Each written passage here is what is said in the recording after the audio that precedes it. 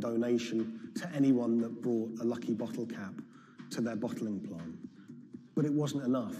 People didn't want just a handful of pesos. People wanted their million-peso prize. Within a year, violent protests and riots outside Pepsi factories would leave dozens injured and 5 people dead. At one Pepsi factory in the Philippines, a grenade was thrown through the window. It killed 3 Pepsi employees.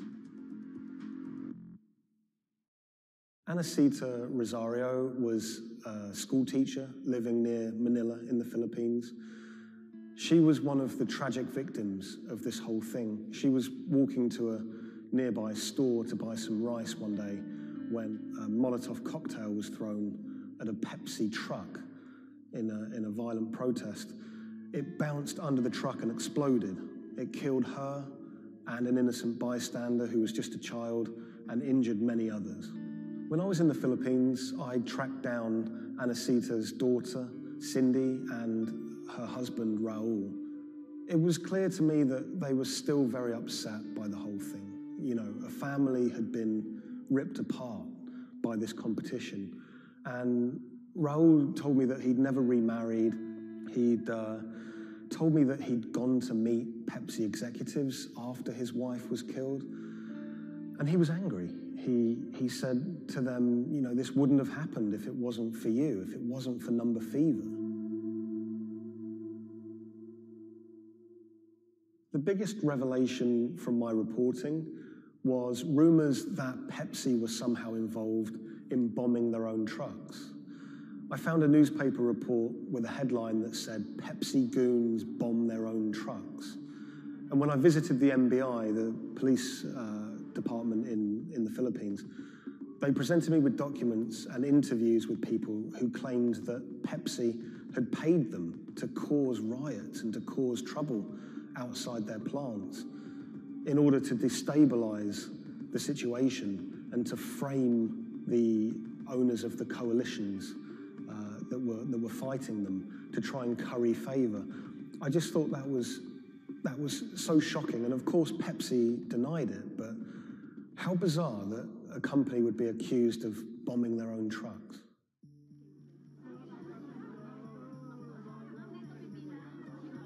The contest had sparked so much anger in the Philippines because it landed at just this really weird time in the Philippines' history. It was during a crazy election that was racked with allegations of fraud. The Philippines was in a kind of love-hate relationship with America.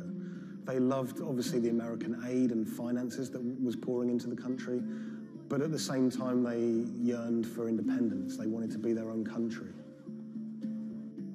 Vicente Del Fierro was a local preacher living in Manila, and he hated the Number Fever campaign. Del Fierro thought Pepsi's Number Fever campaign was just one of the many ways that America was asserting its dominance over a third world country. He hated seeing his fellow countrymen get ripped off, in his eyes, by this huge multinational American company. He wanted justice.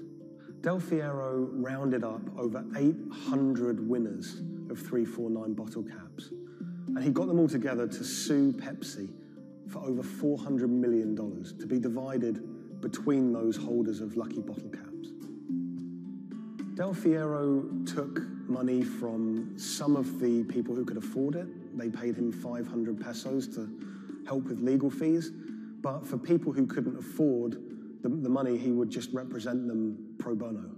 The alliance is to build up pressure on Pepsi. And so you see people marching in the streets. So we have mounted our own campaign, even in the U.S. He flew to America and he hired 2 consumer lawyers here in America to take on Pepsi. He had a meeting at Pepsi's headquarters to try and resolve the problem, but he said he wanted to take it all the way to the highest courts in America. When those cases were heard in America, those courts decided that this was a problem that should be heard in the Philippines, not in America. Back in the Philippines, Del Fierro continued his case in the Filipino courts. At one stage, there were arrest warrants handed out for 9 Pepsi Cola executives, which he saw as a big victory. We don't know if those arrest warrants were ever upheld, but it made newspaper headlines across the country. Pepsi did not take kindly to Del Fiero's campaign. They tried everything to shut him down. They sued him for libel. My father had to attend 3 times a month for a branch 145 and another hearing for the branch 113A, also 3 times a month. Also, there was a time my father was hospital due to heart failure. Still, he had to attend the 2 branch hearing. Otherwise, for not attending, the judge will issue warrant of arrest to my father. My father passed away January 13, 2010. After staying for almost 1 year in the hospital, he died of complication due to heart failure. After the death of my father, I was inspired to do the website.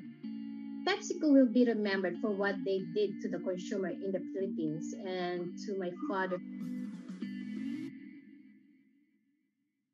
When I reached out to Pepsi for comment for this story, they claimed that they didn't have access to anyone who was working at Pepsi that was around in those days. They also said that during COVID-19, they didn't have access to their documents about this, but you know, they were very careful to say that they were sorry for everything that happened, and we do know that Pepsi did try everything to try and make this right. The Pepsi number fever disaster cost the company millions. We know that they paid up to $10 million in those goodwill payments, but the financial effect could be much greater. After the disaster, we know that Pepsi sales dipped. They were overtaken by Coca-Cola again. Pepsi's number fever disaster changed the legacy of that soft drink in the Philippines forever. Some people of a certain age won't touch it. For many people, Pepsi is a taboo word. A lot of the people that I spoke to were still quite traumatized by their experience, by that experience of winning $1 million pesos, losing it, and then returning to their normal life in poverty in Manila.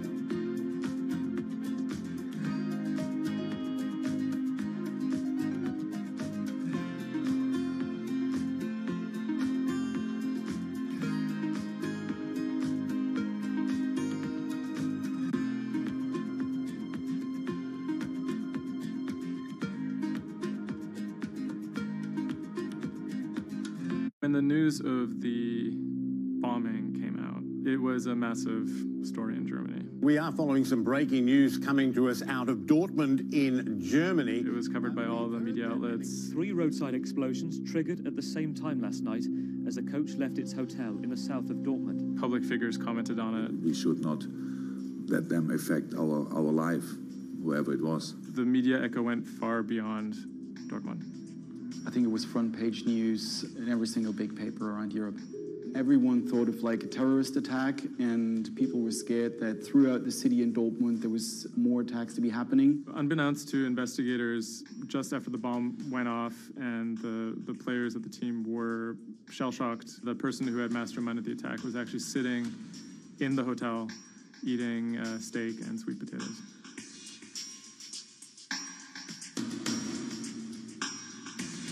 My name is Thomas Rogers. I'm the journalist who wrote the article, The Get-Rich-Quick Scheme That Nearly Killed a German Soccer Team.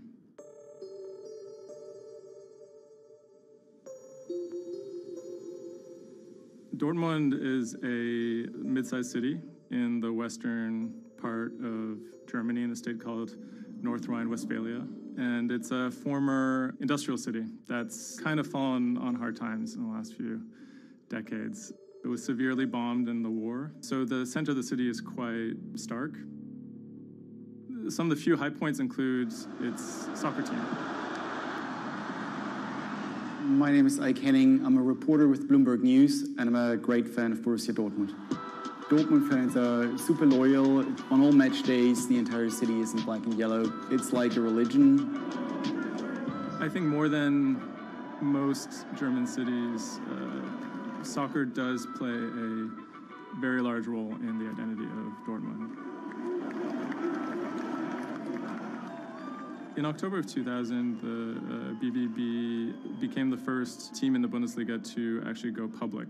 Salaries for soccer players in the Bundesliga have gone up very dramatically. With such high prices, they thought that by going public, they would be able to compete better with big teams like Bayern Munich. Unfortunately, that didn't go too well. Dortmund bought too many expensive players, high wages, and the club almost went bust in 2005. The price of their shares, it has sometimes gone up, but mostly gone down since they made that decision. So on April 11th, 2017, the team was staying in a hotel on the outskirts of Dortmund. Match days are always special in Dortmund. Everyone is looking forward to it. The team always meets in the same hotel ahead of matches. They stayed in this hotel in order to have a kind of neutral space before games so that they could concentrate, be sort of isolated from distractions, things like that. Everyone was pretty optimistic they had a chance to go really far, maybe into the finals. I was in the office and getting ready for match day. I was going to meet with a friend, a fellow Dortmund supporter, in a pub. As always, the fans are very excited about matches. On that day, they were heading to play in the quarterfinal against AS Monaco at Signal Iduna Stadium, which is in the center of Dortmund. Shortly before 7 p.m., the players of the team boarded their official team bus. When the bus took off the parking lot of the hotel and turned on the street, there were three detonations, 3 bombs that exploded and hit the bus of Dortmund. 3 explosions occurred close to the Borussia Dortmund team bus. The B team bus had just left the hotel. The explosions destroyed 2 windows in the rear part of the bus. People screamed, people jumped to the ground. The fellow Dortmund fan I was supposed to watch the match with, he called me and said, turn on the TV, there was an attack of the Dortmund bus. And I thought he was like, that was impossible. Some of the players screamed at the driver to keep driving as fast as possible because they were worried that people might storm the bus. German investigators say the explosive devices used in the attack on the Borussia Dortmund bus contained metal pins, and that one had pierced a seat headrest. Unbeknownst to the team members, the actual mastermind behind the attack was, as they were disembarking the bus, was actually eating steak and sweet potatoes at the hotel they had just left. Authorities are attempting to verify a letter left at the scene claiming jihadists were behind the attack. Because there had been a series of attacks by Islamic terrorists in Germany and Europe, there was widespread suspicion in the media that this was another Islamic terror attack. 3 letters were found at the site of the bombing that took credit for the attack on behalf of Islamic State. There were, however, reasons to doubt this particular narrative. Would actually be a surprise if ISIS were actually part of this attack. Possibly could be employed by other groups like the far right wing to try and shift the blame. The letters had some strange qualities. They were written in a strange German that used big, sophisticated words, but had basic grammar mistakes, as if someone was native German speaker but pretending to be a foreign person. Federal investigators have detained 1 man suspected of links to Islamist terrorism, one of 2 suspects whose apartments were raided this morning. Shortly after the bombing, a man in Austria named Rudolf, who was a big BVB fan, he noticed that something strange was going on the stock market related to the team's shares. He emailed the lawyers of BVB, who then forwarded that email on to investigators. The email stated that someone had bought 60,000 BVB put options, a wager that the value of the shares of the team would fall below a certain amount at a certain date. Why would someone buy that ahead of a match and then 3 bombs go off? Something isn't right here. For the person to make money off of that, it required the stock to go down quite a bit in a fairly short period of time. And it wouldn't just be the team losing a match, it would require something much bigger than that. There was another big red flag about this purchase, which is the fact that it had actually been made, number one, on the day of the bombing, but also from an IP address that had been traced to the actual hotel where the bombing had taken place. When 3 explosions targeted the bus carrying the Borussia Dortmund footballers on April the 11th, written notes left at the scene claimed the attack was the work of ISIL. The truth, as is now alleged, is remarkable. On April 21st, the police arrested a man in a southern German city called Tübingen. He was on his way to work, and his name was Sergei Benegold. He seemed like an unlikely suspect because he had no known connections to the Islamic terror world. He didn't seem like a far-right extremist. He didn't seem like a left-wing extremist either. He seemed to be a completely unremarkable young man. A 28-year-old German-Russian man, named only as Sergei W., stayed in the same hotel as the players on the night before the bombing. He specifically requested an upper room overlooking the bushes where the explosive devices were hidden. The media dissected why he would do that, what was his past. He had been inspired by the 2015 terror attack in Paris. And he noticed that in the aftermath of the attack, the stocks of French companies went down. And he believed that if an attack took place that was directed at a specific company, that the decrease in stock price for that company would be even more dramatic. It never occurred to anyone that someone would do that out of greed. We now know that the suspect bought 3 different derivatives on the Borussia Dortmund shares. With all these derivatives, he bet on falling shares. The suspect bought the majority of these financial products on the 11th of April, the day of the attack. If the plot had been completely successful and the stock had reached a value of 0, Benegold would have made up to 570,000 euros, or the equivalent of about $608,000. Ultimately, the plan completely backfired. The attacker, Sergei Benegold, didn't make any money. In fact, he lost money. In court, he would be extremely quiet. He usually kept his hands clasped together.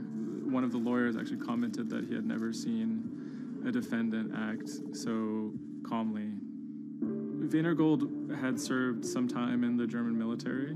From that information and from online research, he was able to figure out how to assemble remote detonated bombs that would do what he hoped to do.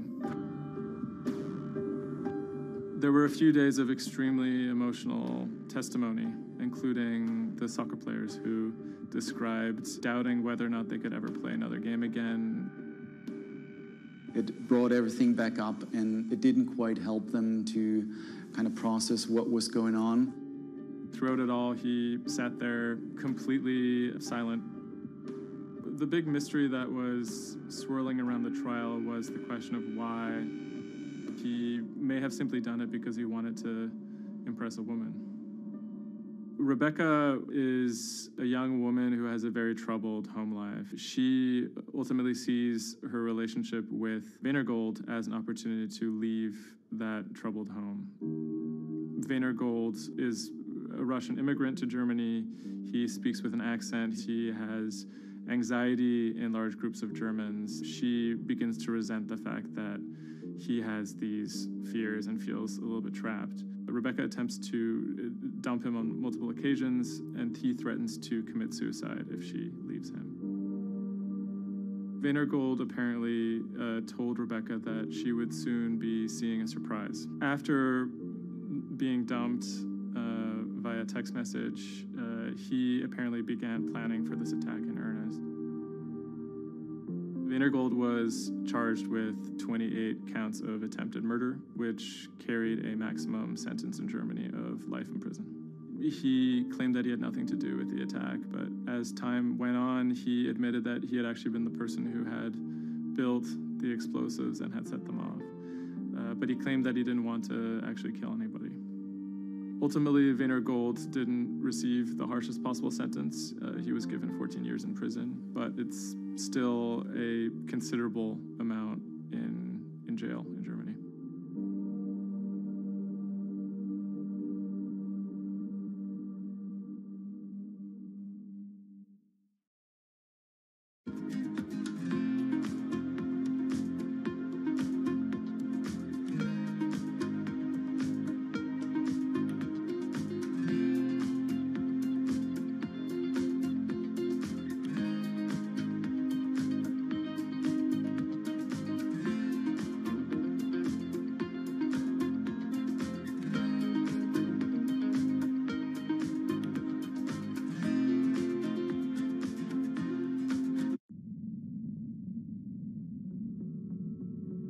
The threat of an asteroid hitting Earth is very real. If it's big enough, it's also very final. These are very, very infrequent events. The probability is not zero, though. A blinding flash of light streaking across the sky. About 100 tons of space rock falls on Earth every day. Most of it is so small it burns up in our atmosphere or lands unnoticed away from major populations. No human in the past 1,000 years is known to have been killed by a meteorite, and according to NASA, no large object is likely to strike the Earth any time in the next several hundred years. However, one thing is certain: we haven't found them all. There are thousands out there, and we don't know where they are.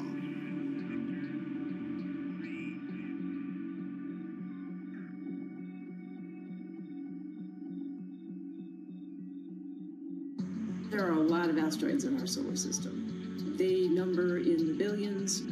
Scientists all over the world are working toward detecting and deflecting the most catastrophic of natural disasters. The race is on to find as many of these objects as we can. We have a way of calculating whether or not an asteroid is potentially dangerous or not. I mean, I think it's something worth investing in.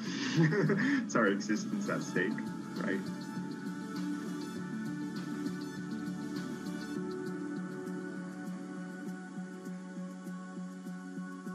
Amy, let's get this one out of the way. It's probably the question you get asked the most, but how scared should we be? Asteroids and comets are a natural hazard that's out there like a lot of other natural hazards.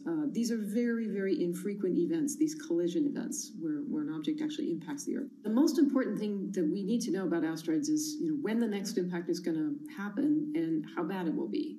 What we know is that an object that's about, say, a kilometer across is capable of causing very, very wide devastation across the planet, really, truly global devastation. The object that wiped out the dinosaurs was somewhere in the neighborhood of 5 to 10 kilometers across, so even bigger than that. At a kilometer, it's still going to be very bad and it will have global effects. For objects that are capable of causing what I would call sort of regional damage, kind of a large major metropolitan area, a city and its surrounding environment, sort of around 100-ish meters. It depends on the details of the composition and so forth. By the 1980s, NASA was cataloguing near-Earth objects. In 1994, stargazers watched as comet Shoemaker-Levy 9 hit Jupiter. The resulting zone of chaos was estimated to be as large as the Earth, and the event became a turning point in the search for asteroids and comets in our solar system. In 1998, Congress tasked NASA with finding 90% of asteroids and comets 1 kilometer wide or larger. Soon after, Hollywood blockbusters Armageddon and Deep Impact brought attention and fear to the masses. The great news is that the vast majority, more than 90% of all the really large 1 kilometer near-Earth objects have been found. The challenge now is working down to these smaller sizes that are still quite capable of causing a lot of damage, but they're just harder to spot because they're fainter, they're smaller. Can you give us a sense of how many are out there in our solar system? We know that there are a lot of asteroids in our solar system. They number in the billions. Most Most of them, however, are between Mars and Jupiter in what we call the main asteroid belt. This is a region of space where most of the asteroids in the inner part of our solar system live, and they stay there for many billions of years. There is another population, though, that kind of leaks inward and gets into the region somewhat close to the Earth, and we call these near-Earth objects. We think that there are millions and millions of near-Earth objects that are out there in the total population. As of today, we know of sort of around 25,000, something like that. When we first spot an object, we really know very little about it. We just see something moving across the sky. So all you get is just sort of a handful of snapshots, just enough to be able to tell that this isn't an asteroid that we've already seen before. And then once we can calculate the distance to it, we can now start to make predictions about its true size. Is it large or is it small? So we have a lot of information that we have to get pretty quickly to really understand what's going on. Finding asteroids is just one piece of the puzzle. Planetary scientists are extremely skilled in determining the orbits and speeds of asteroids based on relatively small amounts of data. NASA runs simulations of the trajectories asteroids could take, which is useful but time-consuming. A team of scientists in the Netherlands have found a way that could buy us more time. Our method is very quick. So you can very quickly get an assessment of whether or not the object is dangerous or not. If you look at the classical way of determining the danger of an asteroid, it may take days of computing time on very big machines to determine this hazardousness. The current problem is that there's just too many asteroids out there to spend a huge amount of computational power on all of them. So the neural network allows us to focus on what really could go and pose a hazard to Earth. A neural network is a computing system that mimics the way the human brain operates to find underlying relationships in a set of data. By training the network in this way, you train it in recognizing those objects that are most likely to hit the planet.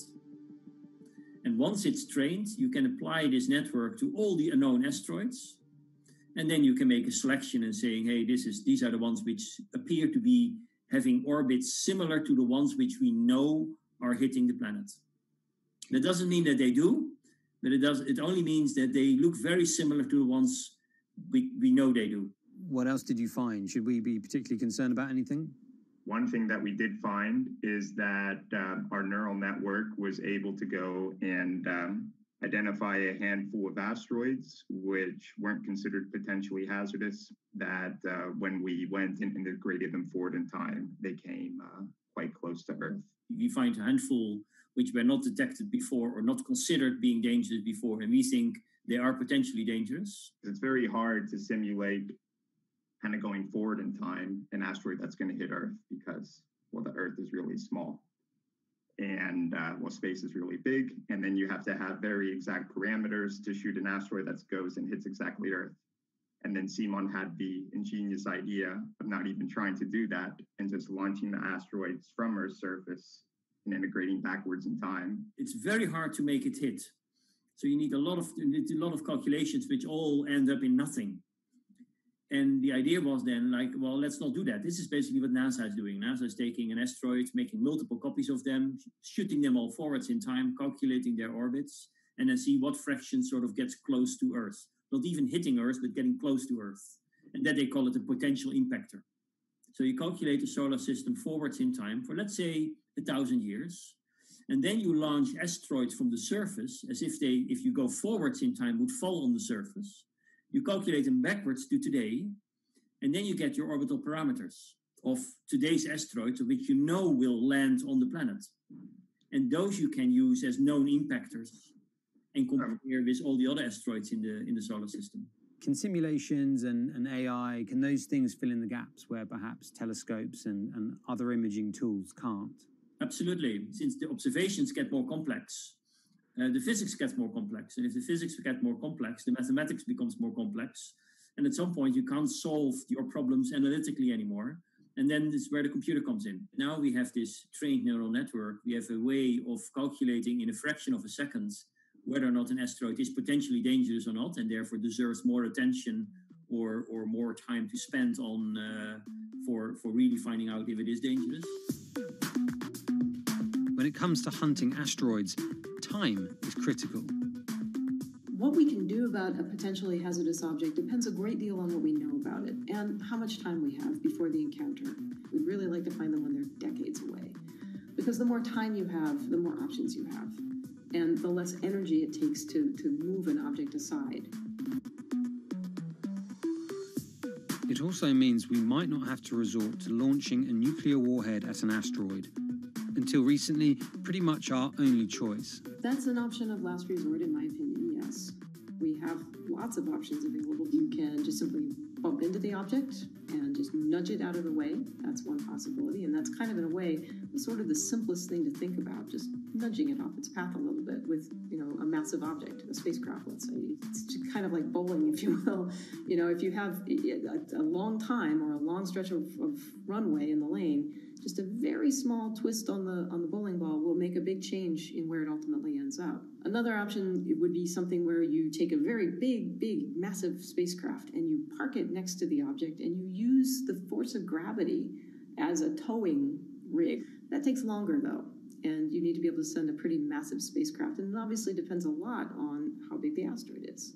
Other options start to get more and more complicated, and they range from painting one side of the object a white color and painting the other side dark, and then letting the pressure of light sort of perturb its orbit. In a departure from the lab and computer simulations, NASA has real plans to rehearse kinetic impact deflection. In 2021, the agency will launch DART, the Double Asteroid Redirection Test mission, which will intercept a 160-meter asteroid in 2022. Better to practice now before we have to deal with an actual threat. In the meantime, discovering asteroids is our best bet. Thousands of scientists and amateur astronomers around the world make up an informal network that survey the heavens. But that may not be enough. NASA wants more resources to map our solar system and better technology. We need to ramp up our network of sensors, and also we need to just continue to strengthen our network of international observers so that we can get follow-up, because we find these objects when they're distributed all over the night sky. Once we get more observations, we get better data, we can make better predictions. If you look at the big impactors we have had in the last, let's say, 20 years, or maybe 30 years, 50 years, most of them we haven't seen coming. So the real danger, I think, comes from the objects we don't know about, and not from the objects we do know about. This particular natural disaster, like a lot of natural disasters and like climate change, is a problem of the global commons.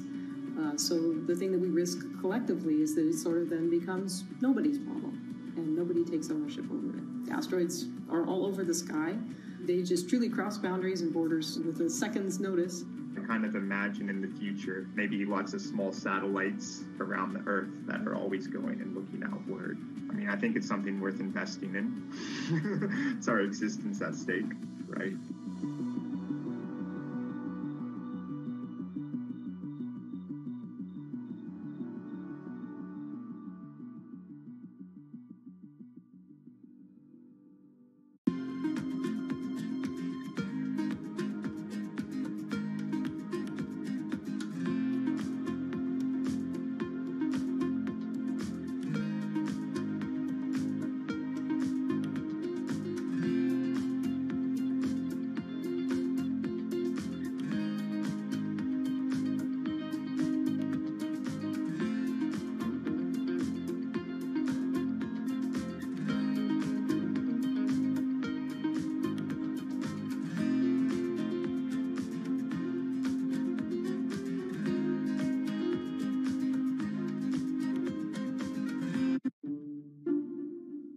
The pandemic has affected everyone in different ways.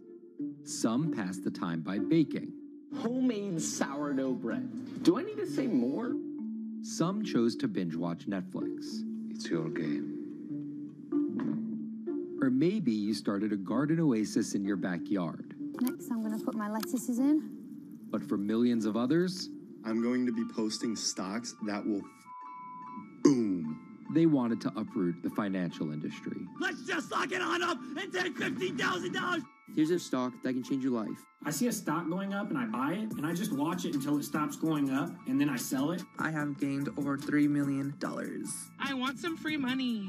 I don't think you can overstate the online communities or social media's influence on financial markets. A large group of inexperienced investors who discuss their plans on social media platform Reddit have shaken up the stock market in a big way. The stock that everybody's talking about right now is GameStop. Video game retailer GameStop is set to continue their head-spinning ascent today. The revolutionaries on Reddit are spanking Wall Street's ass. The more these stocks go up, the more the big guys are getting creamed and losing billions of dollars. This isn't a wealthy person's game anymore. Anyone can play it. I took up a little bit of a new hobby, and I am interested in day trading. As an investor nowadays, you don't have to look a specific way. You don't have to wear specific clothes. You don't have to be doing it from a trading floor on Wall Street in like a high-rise building in downtown Manhattan. The narrative of what's driving the markets is no longer being held in secret offices in New York and Boston of privileged people talking to other privileged people. It's right out in the open.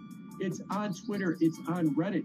From brokerage apps to Discord channels and subreddits to TikTok finfluencers, one of the last holdouts in the world of disruption, finance is next in line.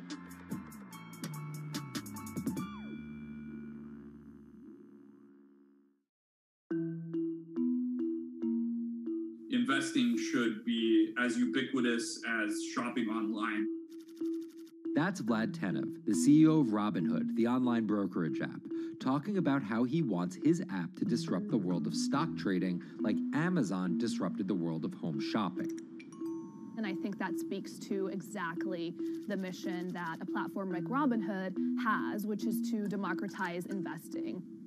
Robinhood was started in 2013 by Vlad Tenev and Baiju Bhatt in, where else, Silicon Valley, as an alternative to the big brokerages, but with one big difference. As they were building the social network around finances for people, they realized that there was a gap in the market and that free trading could become something that they could bring to the markets, they could disrupt the industry.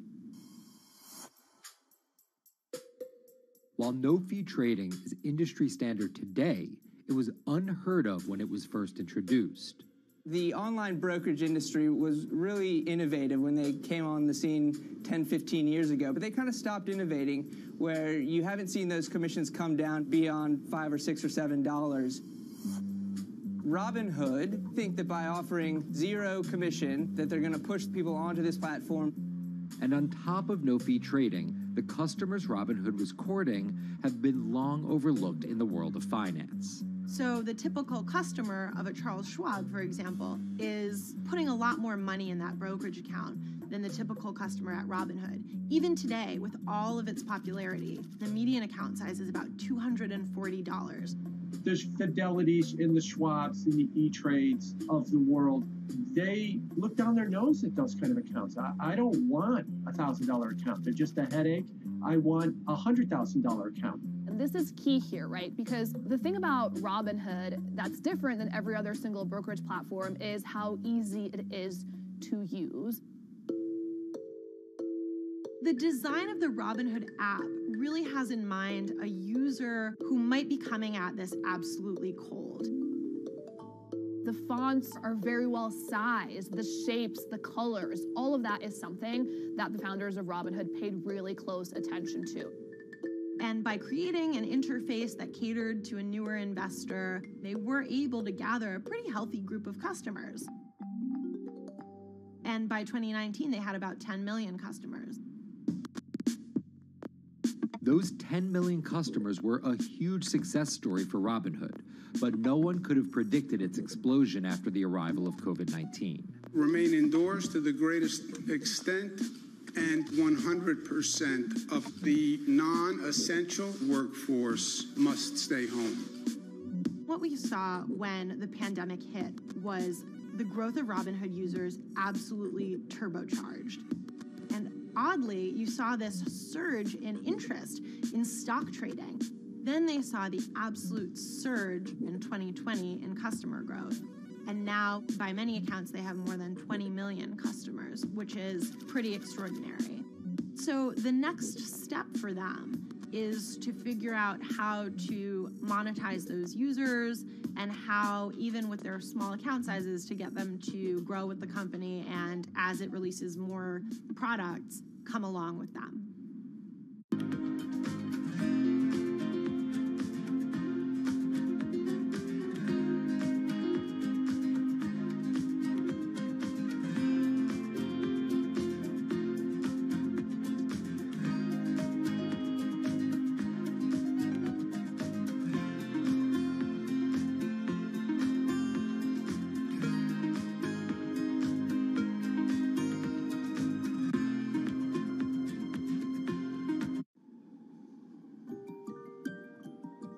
Robinhood would become one of the COVID economy's breakout successes. Robinhood traders, as they're called, became the shorthand explanation for the frenzy of often speculative retail investing after the pandemic lockdowns. Kids wake up in the morning, they go on Robinhood. They're, in the shower, they check Robinhood. Kids are learning how the stock market works at 18 while they're at school, checking their phones in between classes because notifications pop up telling them what their stocks are doing that day. With these new tools, millennials and Gen Z are investing in the market in ways their parents could have never even dreamt of.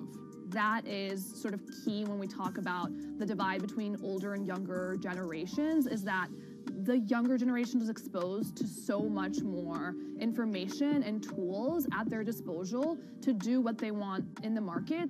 The older generations, you never had the technology or the cost structure that you could play the markets like you can today. So you were stuck with giving your money to a professional investor and paying them a fee to do it.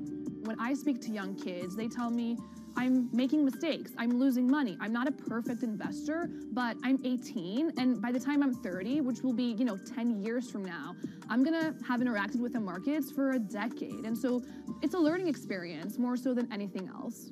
And you can look at it and you can say, wow, that's risk-taking, that's dumb, but if you could possibly shave 10, 20 years off your working life versus adding 5 years, I don't think you can fault people for that.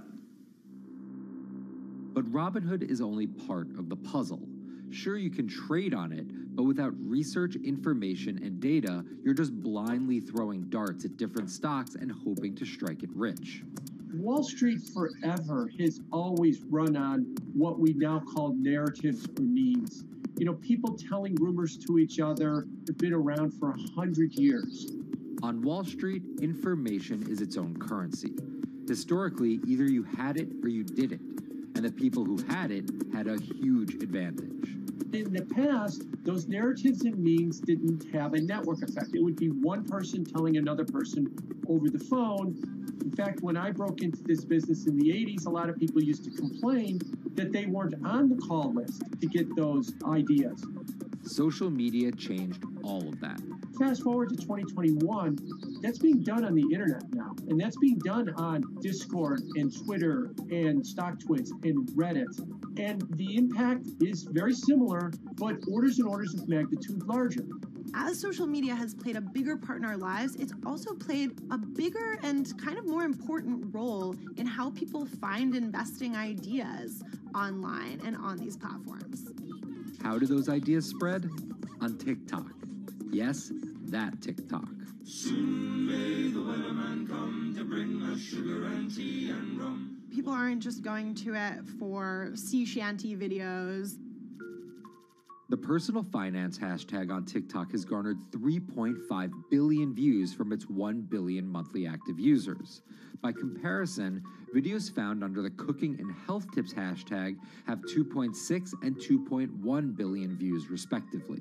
The trajectory of Robinhood and TikTok were literally on par. What happened in the stock market this week? So the word of the week is expectations. Absolutely essential that you guys understand the risks of shorting. And Kayla Kilbride and Kyla Scanlon are two of those financial influencer TikTokers, also known as finfluencers. I think people still care about fashion, they care about culture, but it's also like there's this big behemoth thing called the stock market that we really don't know a whole lot about, and it's gatekept behind the industry. And so people like want to unpack that. And so my audience is a lot of them are younger investors who are looking to hone their skills. Tech in right up. Kyla and Kayla are two of the more, let's say, professional TikTok influencers. The Tesla ARK Bitcoin Biotech Risk Cluster. I've been trading since high school, and it was a really interesting way for me to fill out my decision-making frameworks and to think about thinking. And I think that the more that we can have people thinking about finance, the better that we're going to progress as a society. I think it's a huge gap in our educational system. If you're going to buy an option for a stock you think is going to go up, it's a call. So think of it like this. I made the options video where I was like, options are just like shopping. Rumor has it that this pallet's about to go up in price. So if I come in tomorrow, can I still buy it at said price? And a ton of women just like attacked that video and were like, you explain things so much better than my boyfriend or my professor, or like I could sit and listen to you all day. And I was like, this is what I was looking for. But TikTok's algorithm does not reward calm and measured videos about responsible investing. It rewards this. Watch this video for 30 seconds and you'll be rich for the rest of your life. I try not to say the A word, the ALGO word, because TikTok listens to us. The algorithm does impact how you feel. You know, you do notice which videos do better versus which videos do worse. How do you catch someone's attention in less than 60 seconds? And how do you make it something that they're like, I need this in my life? Nearly impossible to do that in 60 seconds. But the people who perfect it are the people that you're going to watch and going to stick around. And where people are sticking around? Reddit. And its nearly countless subreddits about finance. And by far the biggest one of those is Wall Street Bets. There's a lot of social media platforms out there, but Reddit is like the social media platform for finance. Places like Wall Street Bets is where it all goes down. Started in January 2012, it wasn't long before Wall Street Bets adopted a 4chan-like etiquette, leading to their tagline, like 4chan found a Bloomberg terminal. We had all these unexplained stock moves, and we would be grasping for why stock XYZ jumped 20% in a day. And you would look at Wall Street Bets, and you would see people there talking about buying options in that stock, and it sort of, squared the circle, so to speak, and started making sense. And it was at that point that it was like, wow, we have to start paying attention to this. Some people on the platform really spend tons of time, and others are just looking for entertainment and to have a little bit of fun, effectively gambling or looking for an outlet, trying to make a little bit of money. Then on top of all of that, there were stimulus checks. Now, clearly, this money is going to people who need to use that to eat, to live, but there's a lot of people who use this money to invest in the stock market. And it's not just stock tips. People quote-unquote YOLO their entire life savings or stimulus checks on a single stock. They post what is called gain and loss porn, screen-grabbing staggering hits and misses on stocks for the entire community to see. I'm about to lose everything. And while some of the people on Wall Street Bets are novice investors, the community contains multitudes. In one respect, what it did show us among these network groups is they are very sophisticated. They're not a bunch of ignorant people talking to other ignorant people. And this is where the pieces of the puzzle all come together to wreak havoc on Wall Street for a solid week in early 2021. It's pretty clear that the combination of more people having retail brokerage accounts and trading apps and more people being stuck at home looking for some kind of entertainment and some kind of community online came together in this very singular way. What came together is GameStop.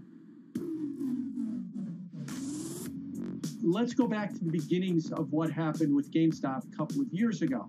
On the boards like Reddit and StockTwit, a lot of people were talking about GameStop as being attractive value. Some of them are even, Wall Street alums who left the industry and now still have access to tools that they can use to improve their financial well-being and make very good decisions. And I think Roaring Kitty is a perfect example of that. GameStop is one of the most compelling asymmetric opportunities in the market today. Really, I don't understand how you could disagree with that.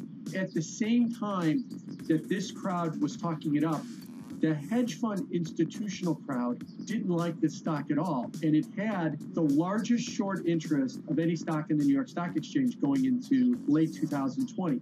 Short selling is a bet that a stock price will fall, and it's a fairly simple concept. An investor borrows a stock and then sells it. The investor is betting on buying the stock back later for a lower price before returning it to the original owner, pocketing the price difference. What a short seller would tell you is that they almost act as a policeman in financial markets, or they're at least looking for companies that aren't what they say they are. And that can range anywhere from an outright fraud that some short sellers try to expose to just a company that's not worth as much as investors think it is. The problem is, if the stock price rises, the short seller has to come up with the money to buy the stock back. And the more it rises, the more it costs. And that's what's called a short squeeze. And the hedge fund Melvin Capital was on the wrong end of that squeeze. Melvin Capital lost over 50% of its money in the month of January alone, just from being caught in the short squeeze of the stock. This is where the disruption comes in. One of the most wild stories you're ever going to see. GameStop shares absolutely going nuts. In less than a year, the company's stock has jumped from less than $3 a share to almost $350. Cheers, everybody! Roaring Kitty has turned $50,000 or so investment into some $14 million. Whoa! Investors all over social media use the free trading app Robinhood to wreak havoc on Wall Street. They're actually piling on into some of these stocks to really hurt the professional short sellers.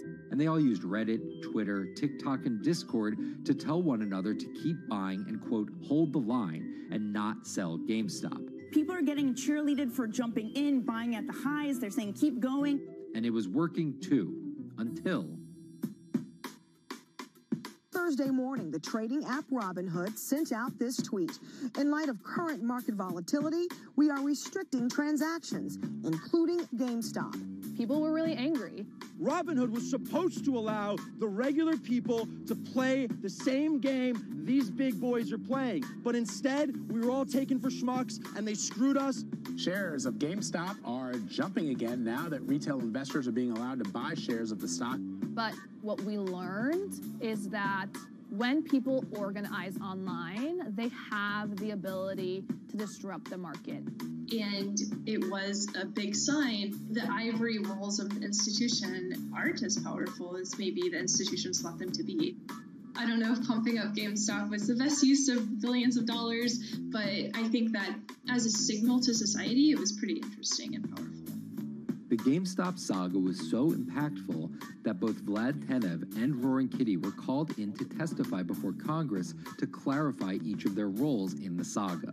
One thing that's emerged from the congressional hearings is that they're interested in how retail brokerages make money and whether they're keeping the best interests of their customers in mind, but it's pretty fuzzy as far as what they would actually do as a result.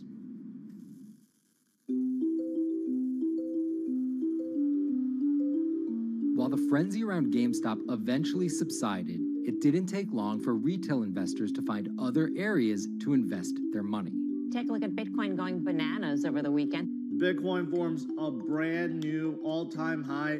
It was after GameStop started to drop that we saw Bitcoin really go up to over 60,000. How much further does this rally have to run? It's compelling to say that money shifted from one venue to the other.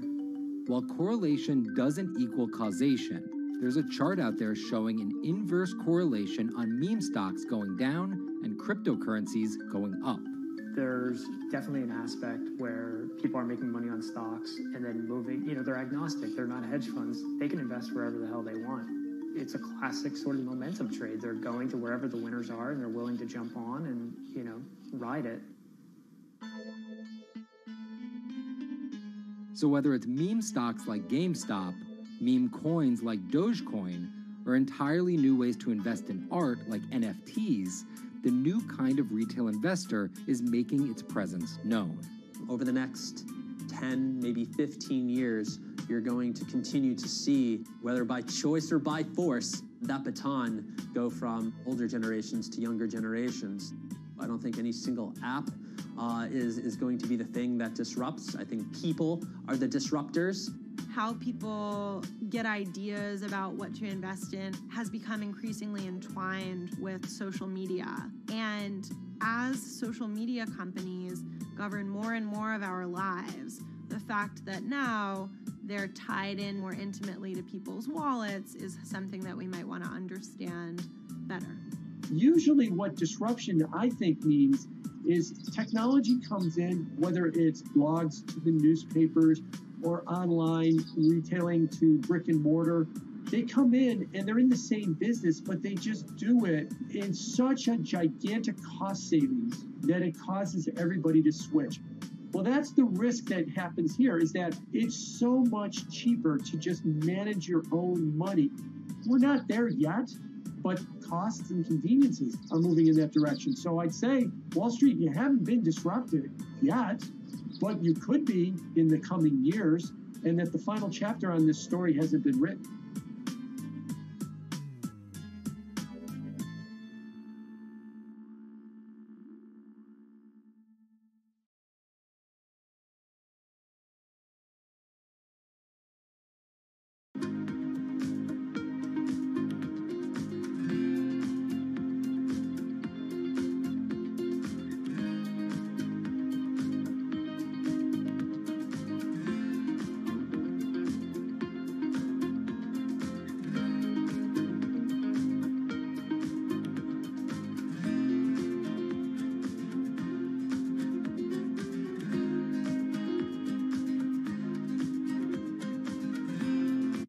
Meet Bloomberg's own David Nicholson. Now, his happy place is out in the field, on the open road.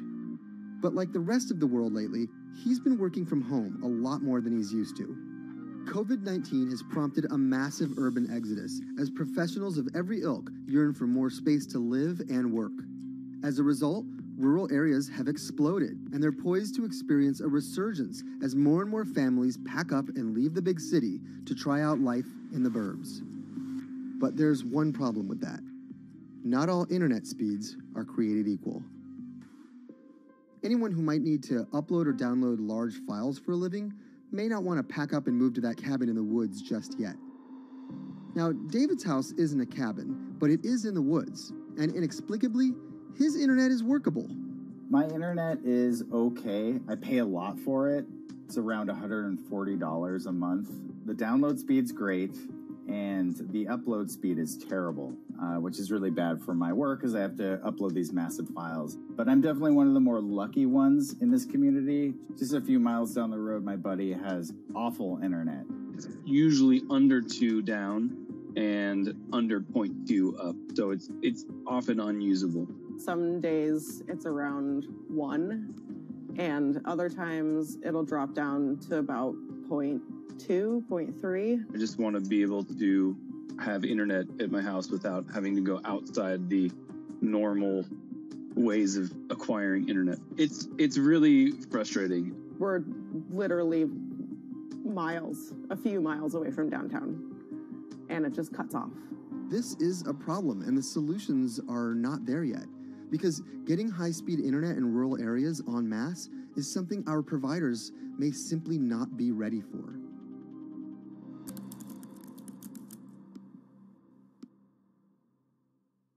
If your internet service doesn't have fast download and upload speeds, then you don't have high-speed harmony. You have. Americans on average pay about $70 a month for internet at home. But in rural areas, it could cost a lot more for a lot less service. So the pricing for a fixed wireless provider here can be something between $80 and $150 for about 25 megabits per second. However, gigabit service, which is 1,000 megabits per second and symmetrical, is running at about $119 a month or $130 a month. That's John Paul. He co-owns Spiral Fiber, an internet service provider here in Nevada County, California. And for the past 10 years, he's been trying to bring an affordable fiber optic network to town. It all started when he applied to be part of the pilot program for Google's fiber service. Across the country, civic boosters have been going to extremes, chanting, singing, and marching trying to get the search engine giant to look at their town. The internet these days is crucial to be in the world, to be a part of the world, and to be connected to your community. Google ultimately went with Kansas City, Missouri, which left Paul on a mission to get funding to lay out fiber optic networks for gigabit service. Over the next several years, he would attend conferences and pitch venture capitalists and apply for grants to make his vision come to life. One of the biggest roadblocks to building infrastructure for the internet here in the United States are the existing large providers. They have their land staked out. They would prefer that nobody come in and compete against them. In 2013, we applied for a grant. We went down and met with the commissioners at the California Public Utilities Commission. It was an arduous process to get funded, but we finally did against all odds. We got a $16 million grant, and then we went out to seek venture capital. Then, in March of 2020, the pandemic hit the world. Everybody got locked down, and everybody came home, and everybody started using the internet. And I remember seeing on one of the local fixed wireless providers' websites, they've said, hey, we know you're all staying home, but please don't use too much video, and please don't use too much bandwidth. And I thought, that doesn't work. The U.S. connectivity gap is far greater compared to countries that are considered its peers economically. Some developing nations actually have better internet than rural America, like in Kenya, which has a state-of-the-art fiber optic network fed in from their coastline. The American connectivity gap does largely affect rural areas that are either outside of service coverage or simply prohibitively expensive. This is Rebecca. She and her family moved to Nevada County just a couple miles down the road from David. They took for granted that high-speed internet would just exist in the area, and it's not something they even bothered to check on before buying their house. Turns out, all they got was dial-up. We wanted to move where we had a little more space, room for the kids to run around, just be out in the mountains a little bit more. Having come from a bigger city area where Wi-Fi is pretty readily available, we hadn't really considered that in our purchasing of the house, whether that would be an option or not. When school started, and now that we are remote learning with our children and we're doing everything from home, we didn't have the option to do that at our house. So every day when school would start, we'd have to pack the kids up and we'd go to my in-laws' home. They have a little cabin up in this area that does have Wi-Fi already. Rebecca's situation is the norm in rural America. According to data from the Federal Communications Commission, just 4% of urban Americans lack access to broadband internet. That's compared to almost 40% of people who live in rural areas. While that was the case, there were also racial and socioeconomic divides in terms of who had that access. In addition to that geographic difference, low-income African American students, Latino students, and first-generation college students were more likely than others to have only one device at home that's shared among multiple siblings and or lack access to that actual connection. For most American towns, there's also a lack of competition, forcing internet prices up. And large providers like AT&T and Comcast aren't incentivized to expand service to these rural communities. This is how Xfinity makes life simple, easy, awesome. So in our area, we have a small imprint of Comcast, but they're not going to go out to the more rural areas. It's just not cost effective for them to do it as a large company. In order to lay fiber cable, you're actually physically digging trenches into the ground. And for internet service providers, they're primarily focused on maximizing their profits. And so the fewer customers you have, in any square mile and the more fiber you have to lay, that's just kind of harder to pencil out from a purely economic standpoint.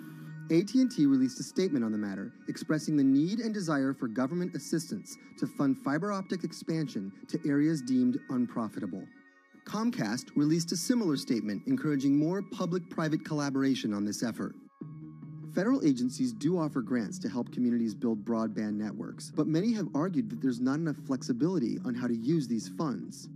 The COVID-19 relief package passed by Congress in March and signed by President Donald Trump awarded $43.3 million to 51 projects on the East Coast alone. But it also stipulated that these projects needed to be up and running by December 30th. For contractors who plan projects months and years in advance, it's a scramble to rearrange their schedules to meet that deadline. So what we've been asking the federal government to consider is at least have, as long as the projects are getting started, knowing the projects are being put into place to expand both remote learning, working from home, and opportunities like that that are truly driven from COVID. We're moving as fast as we can regardless, but hopefully they'll give us some more time. Talking to John Paul, it's clear that he believes broadband is something that can transform a community and should be considered a public good. One of the first communities to come on in the United States with full-on gigabit service was Chattanooga, Tennessee. Now, they're a bigger city, but they're a city that was economically in a downturn. In the last 15 years, the city of Chattanooga has turned around in an amazing way. It's a nexus for young people to move to. It's a place where technology happens. It's not just about logging on to Zoom, to connect with your colleagues who might be in New York City. It's also your ability as a small business, operating in the town of Nevada City or wherever it may be to, quickly upload your payroll documents or something onto the cloud, or to quickly, swipe a customer's credit card. There's just some really basic business functions and mechanics that I think people in big cities really take for granted, and that are just going to be a much bigger challenge for small business owners in rural areas.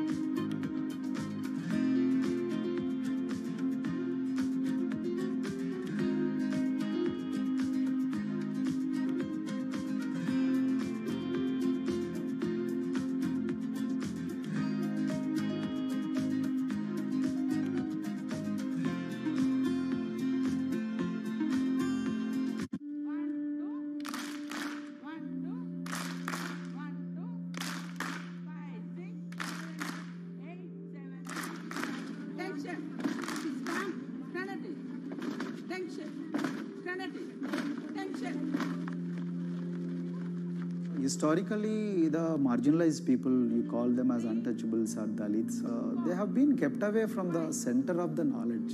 Once you are born into a caste, it is very difficult for you to grow beyond that. You are stuck in that identity.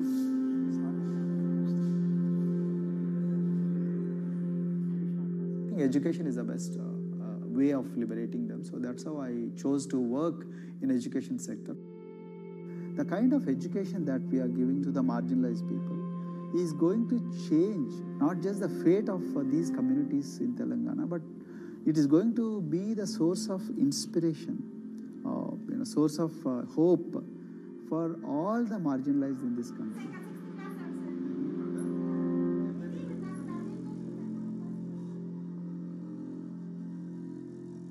Greatest flight in India is the system of caste. For generations of Indians, the social code known as the caste system has defined how people earn a living and whom they marry. Although outlawed 7 decades ago, castes remain a significant factor in deciding everything, from family ties and cultural traditions to educational and economic opportunities. Dalits, people who are on the lowest rung of the caste system, constitute almost 1/5 of India's population of 1.3 billion. Not able to afford the high tuition of private schools, many are forced to attend government-funded institutions, which in the past have suffered from poor infrastructure, lower education standards, and high student-to-teacher ratios. But Dr. Praveen Kumar is trying to change that.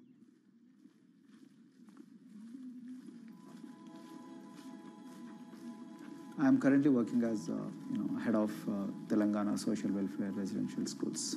So totally above 400 schools I manage. These are all residential schools for the students who are historically marginalized but talented and then poor.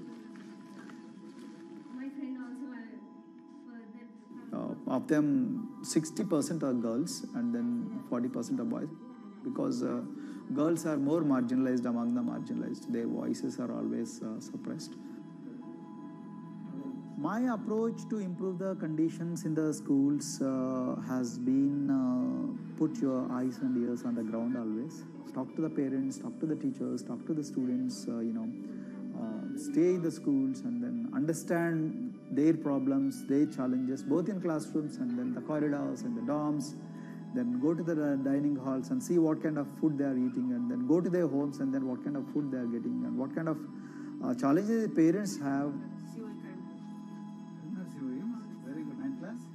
One of the important changes that I brought in after I took over was to complete the transformation of mother tongue to English medium, because English medium, as I said, English is the language of emancipation, a language that connects you to the whole body of knowledge in the world.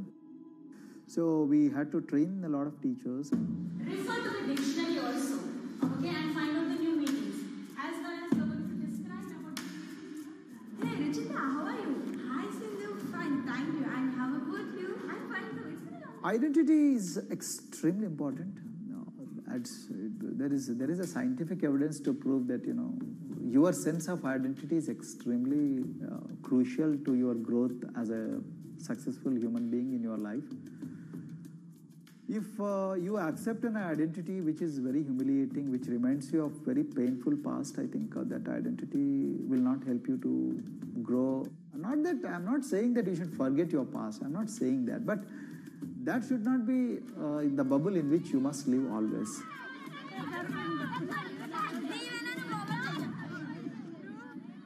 Sweros is an alternative identity. S stands for state, W stands for welfare, Aero, SW and then Aero is Swero. So the idea is your dreams have to be skybound. So that is what we are trying to achieve by changing the identities. Like, we say, I'm a Swero and I aim to be a doctor. I am a Swero, I aim to be a top-notch engineer. I am a Swero, I aim to be a top bureaucrat of this country.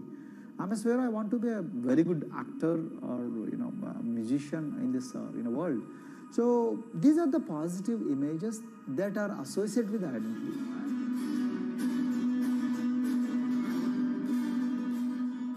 Just to give an example to you, in 2012, in our institution, we used to produce about 6 doctors per year. But because of our, this self-liberating ideology of Sveroism, we have, this year, we have produced about 189 doctors. This is phenomenal for any poorest of the poor people. You know how difficult it is to get into medical colleges in this country. So, but today, because of this ideology, the students have been able to achieve this, feat. Pujita has been a farm laborer, and her parents themselves are agricultural laborers. And then this girl used to sell vegetables, but thanks to the residential education institutions, she came to the Gaulidoddi campus, and then she toiled very hard for 1 year, despite many problems. And today, I'm so happy to share with you that she has joined one of the prestigious medical colleges in the state of Telangana, Usmania Medical College, and then in future, she hopes to be a gynecologist. So this is the journey our children are hoping for. Similarly, the Mount Everest expedition. Mount Everest expedition, we are very fortunate enough to place the youngest ever female in the history of this world on the peak of Mount Everest. How did this happen? It's all because of an ideology that helps you to liberate yourself.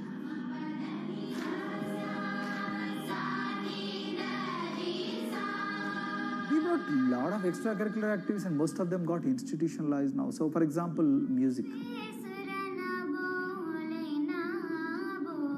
Similarly, the games. We have so many coaching academy. We have boxing academy, we have wrestling academy, we have handball academy.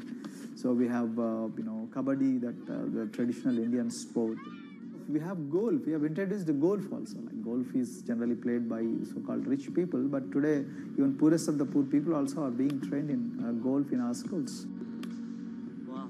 So our intention has been to give all 360 degrees, type of opportunities to the students, so that whoever is interested in whatever activity, they can go and then do it.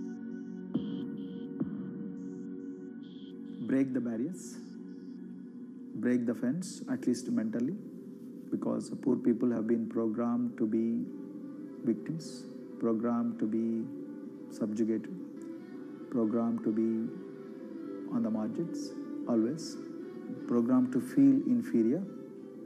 We wanted to change all that. There are certain games which are exclusive to rich people.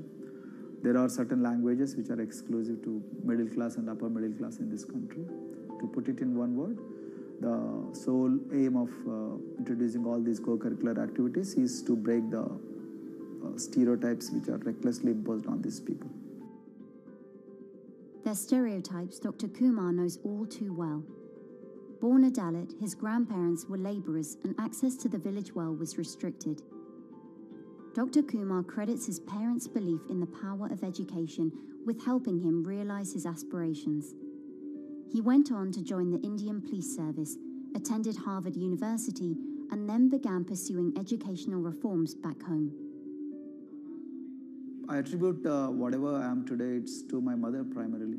They educated me in the village, although there were no good schools. So then I stayed in social welfare hostels, the hostels which are managed by government for the poorest of the poor kids. I passed with reasonably good grades. Then I went to university, and then I faced worst form of discrimination in the universities. Like there were, in those days I'm talking about, so the bathrooms and the toilets were exclusively meant for scheduled castes and scheduled tribes. We used to fight discrimination on one hand, and then again, try to excel in academics, day in and day out. So that's how I came to education, because I deeply believe that education is the only important weapon that can really, place the poorest of the poor people from a very victimhood orbit to a prosperous orbit. I think in future, this is going to be a game changer for the marginalized in this country.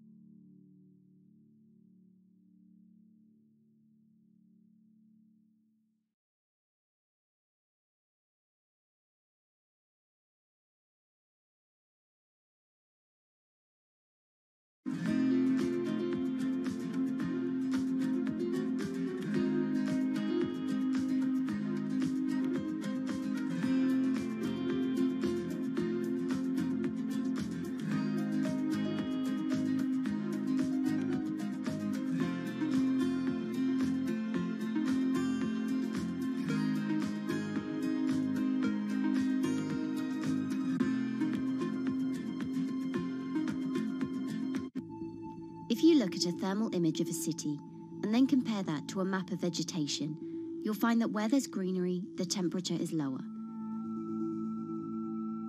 That's because things like asphalt, concrete, and shingled roofs absorb more heat from the sun than trees. This is the urban heat island effect, and it accounts for higher temperatures in cities, often by several degrees compared with their surroundings. It's becoming a huge risk to human health as growing urban populations exacerbate the heating effects of climate change. Heat waves kill more people than any other extreme weather event, more than tornadoes, hurricanes, and even floods. That's why urban heat island mitigation strategies are being studied in Singapore by a group of researchers. The government-backed project called Cooling Singapore is now in the process of combining everything they've learned to create a digital tool that can help cities all over the world, starting with Singapore.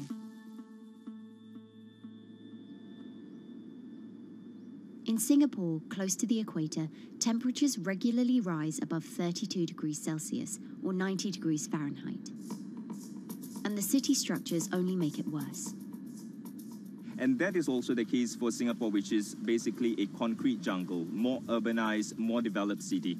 And even in Singapore, what you have is a situation whereby there's a temperature difference of 7 degrees Celsius between the more urbanized and the more rural areas.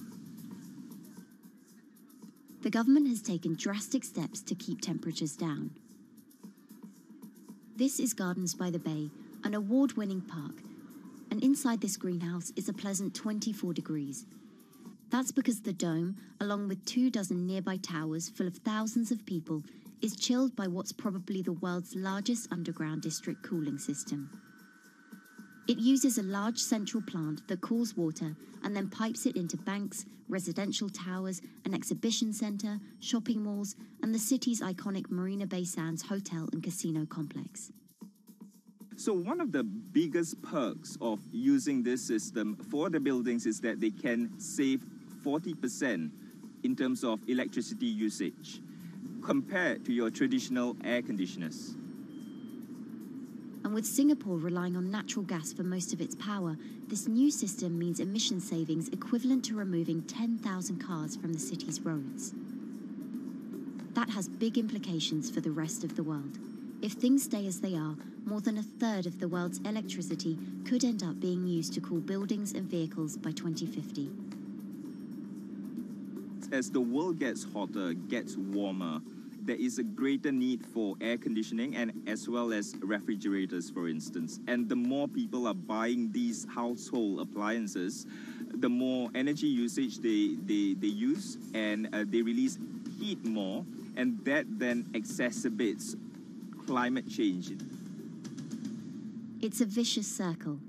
And so since 2017, researchers at Cooling Singapore have been identifying design solutions that reduce our need for so much cool air in the first place. One thing many cities have in common, and that's the importance of vegetation. That's a very important measure to mitigate the urban heat because of the shading effect, of course, and the psychological effects of the vegetation, and also because of the possible evaporative cooling effect of the vegetation. Vegetation can be, of course, on the ground floor in form of trees and shrubs, and you can walk under them. This is the so-called canopy layer that the vegetation forms above us. But vegetation can also go up the facades of buildings, and it can go to the roof of the buildings. Luckily, Singapore has been striving for the garden city feel for quite some time. It was a vision initially introduced by then Prime Minister Lee Kuan Yew in 1967 to make life more pleasant for people. And today, Singapore is one of the world's greenest cities in terms of urban vegetation. Kampung Admiralty, a community centre that contains health facilities and social spaces, now provides more green space than the plot of land it was originally built on. It's topped by a roofscape of staggered terraces covered in local plants, which functions as a community park, and a village green in the centre that contains farm plots for residents to tend to. Park Royal on Pickering was designed as a hotel in a garden that doubled the green growing potential of its site. There's now 15,000 metres of sky gardens, reflecting pools, waterfalls, planter terraces and green walls. And the government has big plans as well. Singapore actually has a plan to plant 1 million trees and add more green spaces over the next 10 years. It is actually a mix of wanting to reduce the urban heat island effect, but on the other hand is also to get the people to be more connected to nature. But it's not enough. The city-state has still been warming twice as quickly as the world average over the past 6 decades. That's why Cooling Singapore has developed a catalogue of other potential heat mitigation measures. When you try to mitigate the urban heat island effect in a city or in any building, in a village as well, the first place to start is by shading of the windows. You have to keep areas clear so that the wind can move through it. Water of a certain depth can act as a very good thermal buffer. If you have to construct heavy buildings such as high-rises, at least you can make the surface, the facade, less heavy, and you can protect it from direct sun penetration. We have to make sure that no combustion engines will be in the city in the middle, in the medium to long-term range. So ideally, the electricity production is outside of the city, and you bring just the clean electricity into the city. You can at least minimize the use of energy in the city, and you can start to slowly convert the roofs, the facades of the city into production areas for renewable energy. In Singapore, unfortunately, this is a limited option, but in the long run, it could produce up to 20-25% of the energy, of the electricity needed in Singapore, if all the roofs and the areas in the buildings, on the facades would be used to do that. With so many different ideas, Cooling Singapore is also designing a virtual model of the city to test them out. It's called a Digital Urban Climate Twin, or DUCT, that will calculate how each element of the city's design will impact the urban heat island effect.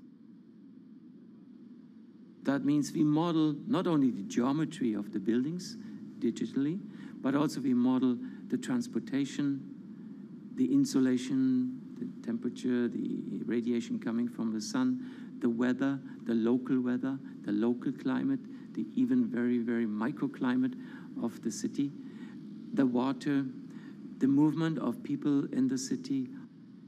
We can invent scenarios, we can design scenarios, test them before we actually build them, and if they test very well and we are sure that they will function, then we can start to build them and put them into reality.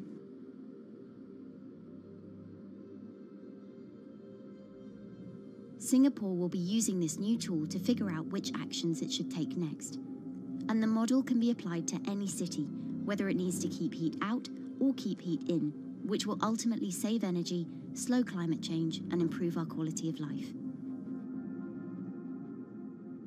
So this is something that Singapore will be able to export, maybe even together with its city development systems that it already has. Singapore is one of the very few cities in the world that really combine this scientific approach with a very well-established urban redesign and urban design approach. Through its agencies and the combination of its agencies, it has achieved a lot in the past. If it keeps following the scientific path and the combination with the other knowledge in the city already, we think that it will be a very comfortable and very livable city in the future, even more than today.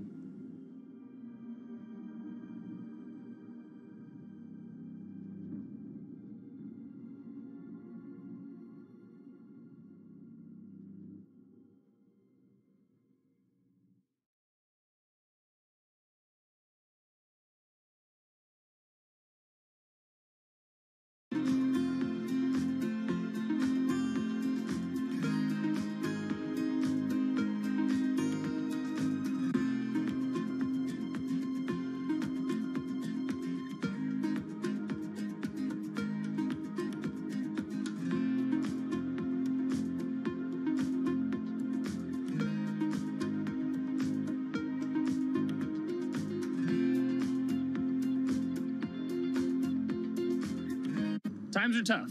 Jobs are scarce. It's risky to be outside and around others. Seems like there's very few ways to make extra money during a pandemic.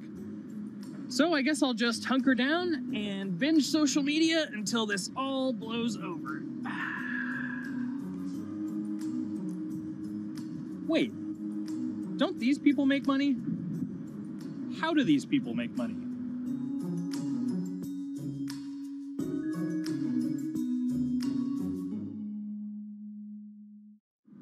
Streamers, YouTubers, Twitch stars. How do they make money? Is it a lot? Is it a lot of work? I know, I gotta ask somebody in the biz, and I got just the guy. Austin John Plays. This is your full-time job now, right? As of November of last year, yes. This was always just kind of like a side thing. Like, any money that I made from doing my videos and whatever else, I never touched that because I didn't really think of that as being like real money. And then it started coming in more and more. And then it was like I hit my first day that I broke $1,000 and I was like, this is actually going to be money. How did the YouTube channel come to be? When the game Pokemon Sun and Moon came out for the 3DS, there was like things that I learned about the game, and then I wanted to just share that information with people. And at the time, I didn't have any way to capture a screen or anything, so I found like generic footage, and I kind of put it all together with so much editing. And that video got 6 views. And then 2 days later, I made another one, and that one got 12 views. And then I just started pumping out more and more content, and people were like, this guy knows what he's talking about. It really just started building on top of itself, and then it was like, my channel really focuses on tips and tricks. So I play a straight 18 hours, and I'll finish the game or get to about the 40-hour mark, and then I'll make my first video. While I'm going through, I have a giant notepad and just scribbles everywhere, and I make these notes of like the things that stumped me, so I know the things that may stump other people. What do you need to think about if you're building your YouTube channel? 1, You need to do something that you're passionate about. Not that you like, not that you think you're gonna make money on, something you're passionate about. The other thing is something that other people are passionate about. It holds a special place to them. And third is, it needs to be something that people are gonna seek out information on. In order to enter into the marketplace, you either need to be better than everyone else, you either need to be faster than everyone else, or you need to be more accessible than everyone else. And you can't be more accessible because it's already on the platform. Granted, if you understand how the algorithm works, which is very similar to Google Analytics, then yeah, you can have a little bit of a head start. But if you're not doing it faster, and if you're not doing it better than everyone else, then why should anyone watch your channel? So my income as a YouTuber kind of breaks down to 3 different ways. 1, which is the bulk of it, which is ad revenue. Whenever you go and you watch a video and then there's an ad and then you wait 5 seconds and you hit the bottom right corner and then you go on to the next video, or a non-skippable ad, or the video starts immediately, you get the little banner ad at the bottom, or if you scroll down from the video, the first thing that shows there is an ad. Those are the 4 different types of ads that can appear on every single YouTube video. And all of them pay a certain amount. It varies on lots of things, like the country of the person who posts it, the country of the person who watches it, the time of year, where you are in the quarter, if there's anything going on with a reduction in ad revenue. Like, great example, COVID-19, companies weren't spending as much on advertising. So because of that, CPM went down. CPM stands for click per thousand. I'm using the Roman numeral for 1,000. And that means that for every 1,000 views, you get a certain amount of money. Now, on low ads, when I first started off, my CPM was 30 cents. So every 1,000 views, I made 30 cents. But then once I signed with an MCN and I started making more quality content and more engaging content, some of my better videos and certain times of the year, I can see CPMs as high as $12 to $14. And there's a big fluctuation between, you know, if I post a video when there's no ads being spent, like January and February, that's the reason a lot of your favorite YouTubers and also TV shows don't post new videos in that time of year, because ad rates are down. Why are they going to make content then? Instead, you're recording and you're bulking up for when ad revenue is higher. The second way that a YouTuber makes income is support, crowdfunding, things like that. When I first started off, Patreon was really the only option, but then they started rolling out supporters and members for YouTube channels. So whenever I have a live stream, you can click a button and then you can become a member, and then you get special icons next to your name. I believe they're called badges. Or on any video, you can hit the join button, and that helps support the channel. And then the third aspect of that would be merch. And for me, my merch has been somewhat basic. In fact, I'm wearing one of my t-shirts from last year right now. You have to endure the times that your first video gets 6 views, that you posted on Reddit and they say, shut up, and then an auto mod bans you. You have to go through that, because until you go through that and you discover why you're doing it, you're not doing it for other people, you're doing it for yourself. If you're not loving what you do, then it's not worth it. Huh. So make a channel about something that I'm passionate about. Oh, sweet. I guess I can make the channel about that.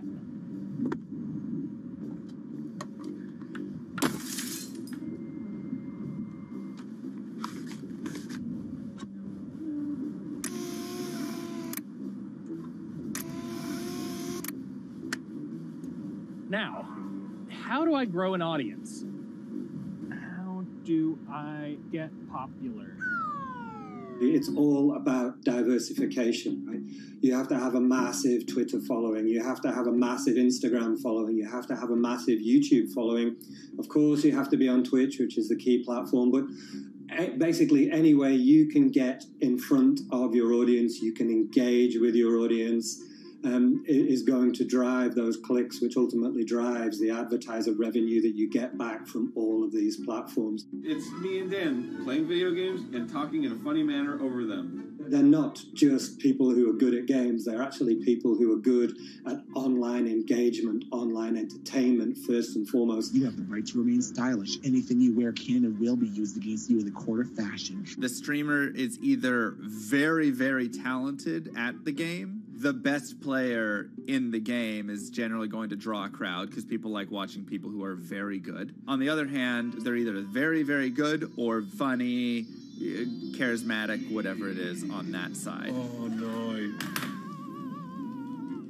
You know, it becomes more of a show where they talk about other things outside of the gaming world, and gaming becomes really just a backdrop and an excuse to engage with that audience. There were those weird, like, Ronald McDonald, like, straight to VHS movies. You remember those? I'm personable, I'm chatty. I would kind of, you know, when boring things were happening in the game, I would ramble on about, you know, movies I'd watched or books I'd read and, you know, or conversations I'd had and stuff like that. And so I think being personable was a big part of that. It's not just getting on and playing games. It's getting on and being an entertainer. You are putting on a show. All right, now let me go ahead and grab the samurai sword that every gym has. Okay, he's dead. To have a larger audience and to have that audience, I think, stay with you, you have to bring something extra. You know, you have to find your niche. You have to find what works and what connects with the audience and what makes them laugh and what makes them keep coming back. You gotta make it a little more exciting, all right? Throw in a hanging bishop. Have everybody in suspense for a moment. I think the real most important thing is to just get used to being on camera. Like in any sort of performance thing, is get used to talking on camera.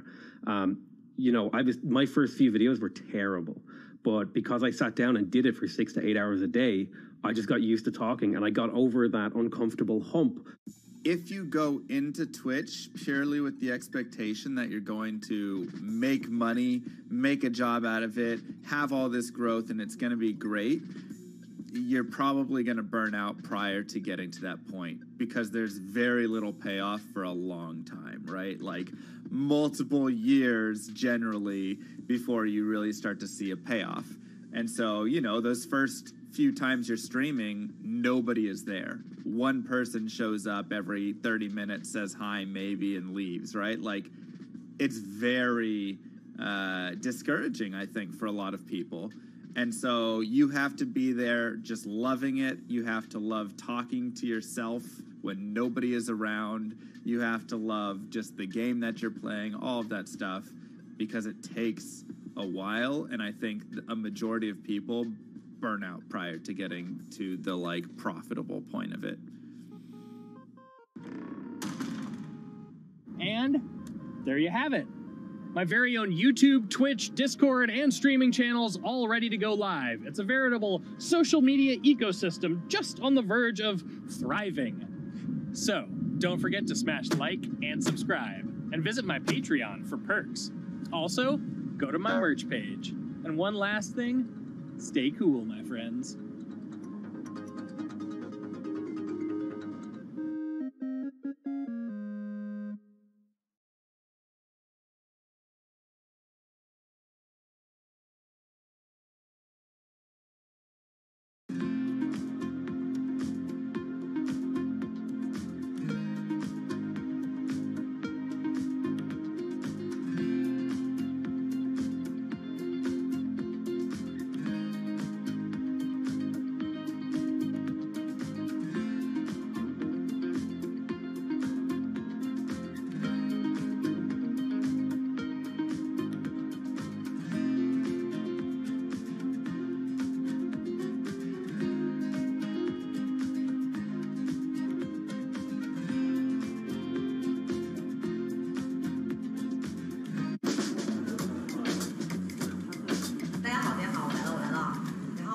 This is live stream shopping, one of the hottest trends in China.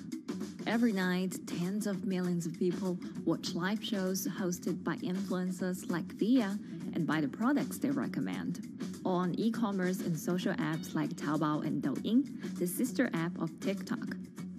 我觉得已经改变了大家的购物的方式。其实各种各样的产品，哪怕你不买，你也可以来看。当然，你看了，你就有可能会买。It's not about, only shopping. It's about the experience. It's about having fun. You got to see 3D. You got to see in some kind of action. It's almost like a theater act. The internet craze has taken over China. By the end of 2020, the country had almost 400 million live stream shopping users. China's live stream e-commerce market has also grown dramatically, with an estimated value of $161 billion in 2020.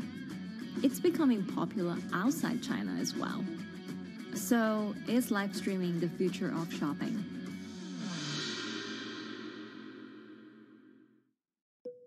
Live streaming is not a new thing. In China, it started in 2015 with the rollout of 4G. And it was first used for entertainment and socializing. Many live streamers performed for their followers or chatted to them, making money by receiving virtual currency and gifts. In the West, live streaming is mainly the domain of avid gamers. In China, it's broken into e-commerce. China actually has a very big e-commerce empire, so it uses these super apps, what we call that you have payment, you have search of information, you have recommendation system, and you have huge amount of goods available on the platform, and as well as a lot of consumers. So with this advantage, they merge these features of live streaming to make the influencers actually sell goods. Here is a perfect choice: nice neutrals, beautiful print, nothing overwhelming, and the warmth and comfort of flannel. This is item. Traditional TV shopping involves a one-way direction, whereby a host introduces a product, demonstrates certain things, and say, call this number or something. But live stream shopping is live. That in itself is a very, very big difference. It causes different psychology. And live stream shopping is a very entertaining way of actually engaging someone else. When you shop, actually, this live streaming video will continue. It will minimize into a corner, and you can buy the items and pay all on the same app. And after that, the live streaming screen will just enlarge by itself, and the promoter will come back to screen. So it's very convenient. Taobao, one of China's biggest e-commerce platforms owned by tech giant Alibaba, added a live streaming function in early 2016. In the following years, other e-commerce and social platforms like JD and Douyin also integrated this feature. 开头的时候还是有很多的挑战的，对画面的这个流畅，然后是否能够很真实的去还原商品，它其实在这个上面是有很高的这个门槛跟技术的这个卡口在的。不管是我们的这个用户的接受度，还是商家的这个上手的这个难度都很高，但是这几年下来，基本上难点在不断被突破的。Over $70 billion worth of goods was sold via live stream on Taobao in the year through March 2021. Latest surveys show that over 60% of live stream users in China were watching shopping shows, and over 65% of them shopped at least once via live stream. In 2020, live stream shopping got a huge boost during the pandemic, when millions of people were in lockdown and many retailers were pushed online. People, during the lockdown, felt like there's a need for more social interactions. This live platform creates an interesting kind of environment that gives people the sense that I'm actually interacting with you. And then live stream shopping brings in a lot more variety of things that people could buy and satisfy, the sense of losing control, especially during the pandemic. At the heart of this craze are the top influencers who have tens of millions of followers and sell products worth millions of dollars every night. They often use their star power to get bargains from retailers, which in turn boosts their own sales and influence. So if you think about China's live streaming, you have to know the king and queen of the influencers. The queen of live streaming, Via, she is actually having the biggest viewership and the biggest sales volume for a long time on Taobao platform. She can sell everything from like Gucci sunglasses, lipsticks, homes, and cars. One time she offered her followers to go on a Tesla ride with her, and she even, for once, sold a rocket launch in her live streaming room for 40 million yuan.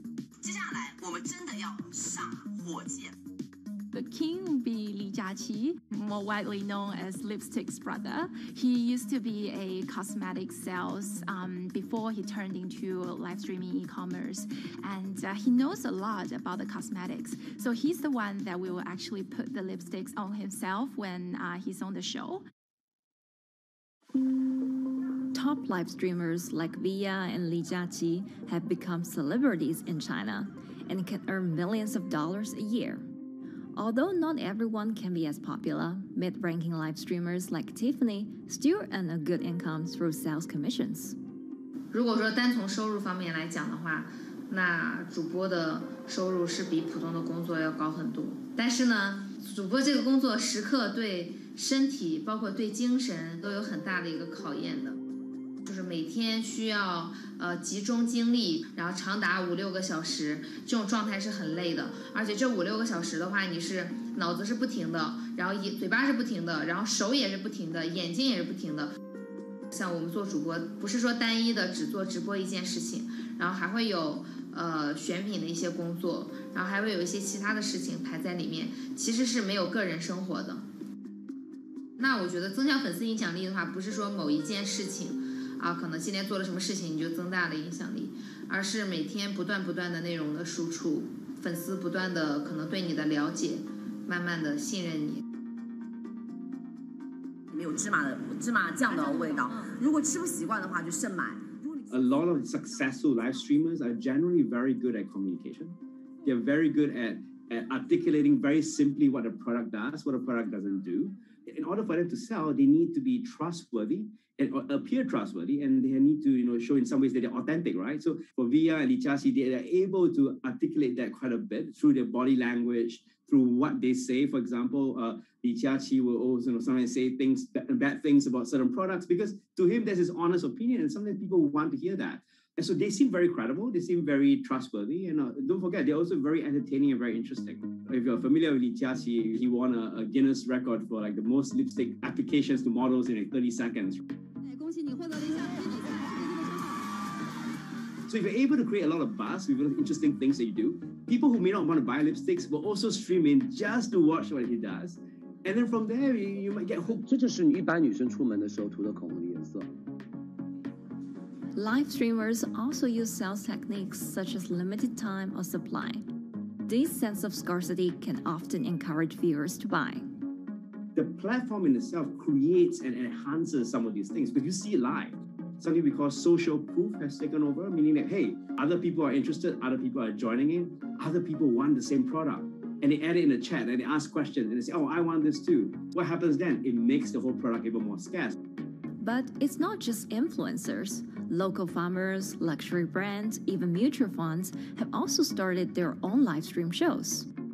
Working with very top-tier live streamers can be risky. It's not necessary that the benefits will end up with the brand. So we see company executives opening their own shows. And we see like P&G have their own sales room, which runs shows every day as well. We also have like local governors in like small towns to sell their agricultural products. So the live streaming is definitely transformed the way product owners can think about how to reach their consumers, and it enables a lot of players to actually sell. Live stream shopping is going global. Merchants in Southeast Asia have embraced this trend. And in the West, Amazon has upgraded its live streaming function, adding interactive features like chat rooms. Companies, including Google and Facebook, are also developing and investing in technologies to integrate video and e-commerce. 直播电商它其实已经开始成为主流，它未来的发展空间跟潜力都是巨大的。接下来大家会越来越依赖这种购物方式，会变成一个比较日常化、比较规范化的这么一个趋势。If you look at the numbers alone, their numbers alone, Li Jiaqi's numbers or Via's numbers, you know that they can sell and you know that they can generate revenue. Are they able to sustain it over a long period of time? It depends on how innovative they are at changing some of the things that they do. But you can't expect consumers one day turn into virtual shopping for good. There will be the nature of us that crave to go into the store, to touch the goods and actually wear it and see how it looks like and walk around in that with our friends. And those things wouldn't be replaceable with live streaming.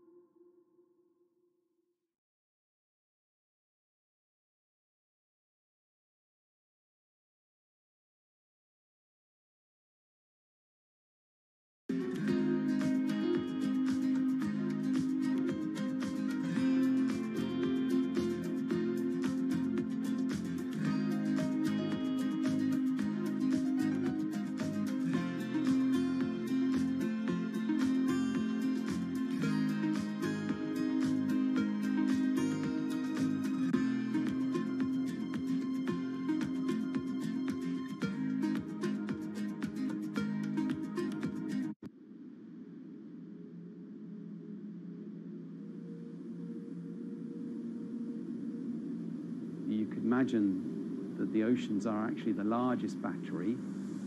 We're storing huge amounts of energy in the oceans. The wave motion can be very deep. It can extend down several hundred meters. And once it gets to the near shore, from about 50 meters, the whole water column is moving backwards and forwards. As we search for ways to reduce our reliance on fossil fuels, some are looking to a largely untapped potential source of renewable energy. In theory, waves off the coast of the United States alone could generate over 2 trillion kilowatt hours of electricity a year, enough to power more than half of the country. Waves intensify and subside not as quickly as the wind, and that means that it can produce a smoother power generation curve. One of the potential advantages of wave energy is that it could act as a complementary source of power compared to other renewables on the grid if it were to be scaled up to commercial scale.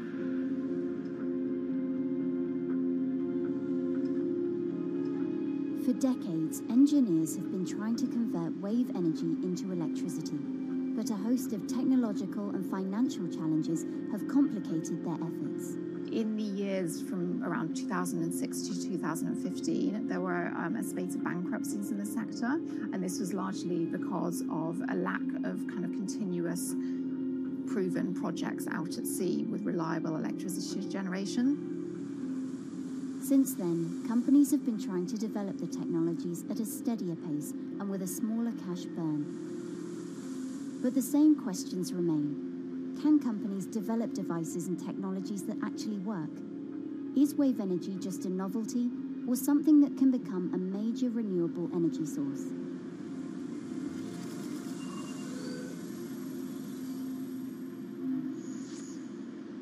The sea is a very challenging environment within which to operate a power project. So seawater is corrosive and conditions are very rough. So this means that power projects don't have a very long lifetime, and it increases operating and maintenance costs. Partly because of that, many early wave energy projects hit rough waters, such as the Palamas Wave Energy Converter in Portugal and the Isla Limpet project in Scotland. But that hasn't stopped others from trying.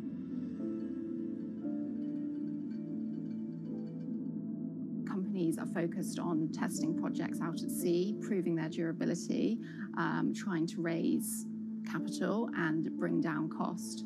The sector hasn't really converged around one single technology design, and companies are kind of undecided about which design works best.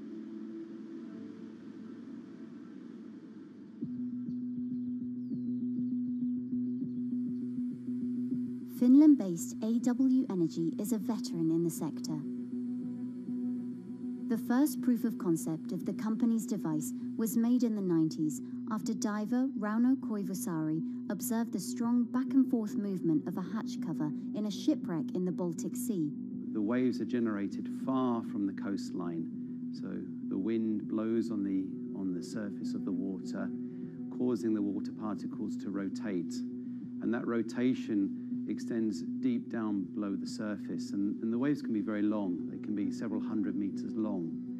And as they come into the near shore, this rotational energy turns into an elliptical energy, and eventually backwards and forwards, as you probably noticed if you've been swimming on the seashore in large waves, you're pulled in and out.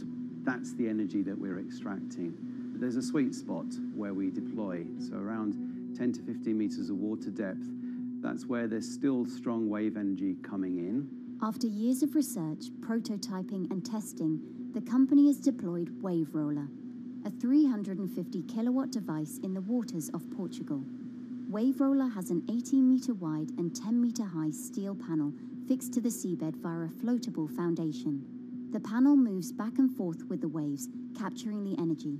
It's submerged in the depth of 15 meters, so it's protected from the extreme waves. We generate electricity by capturing the movement with hydraulic circuitry in a machine room underneath the surface. That hydraulic energy we turn to electricity with hydraulic accumulators and hydraulic motors, and also a generator. The Wave Roller has survived large waves at sea for over a year and delivered electricity via an underwater cable to the grid in Portugal. Meanwhile, the company has won a €2.5 million grant to work on an upgraded version of the Wave Roller, aiming to increase the electricity generation capacity to 1 megawatt. The upscaled device would have a bigger panel, 2 power takeoff units, and improved software to control the energy production. We have taken into use a wave prediction algorithm that kind of tells us what kind of waves are coming into our device. That gives us few seconds to prepare for capturing more energy, and the difference in that is significant. Our future plans are to deliver technology around the world. So I'm hoping we can be working on delivering technology to projects in Asia and also in the American continent as well.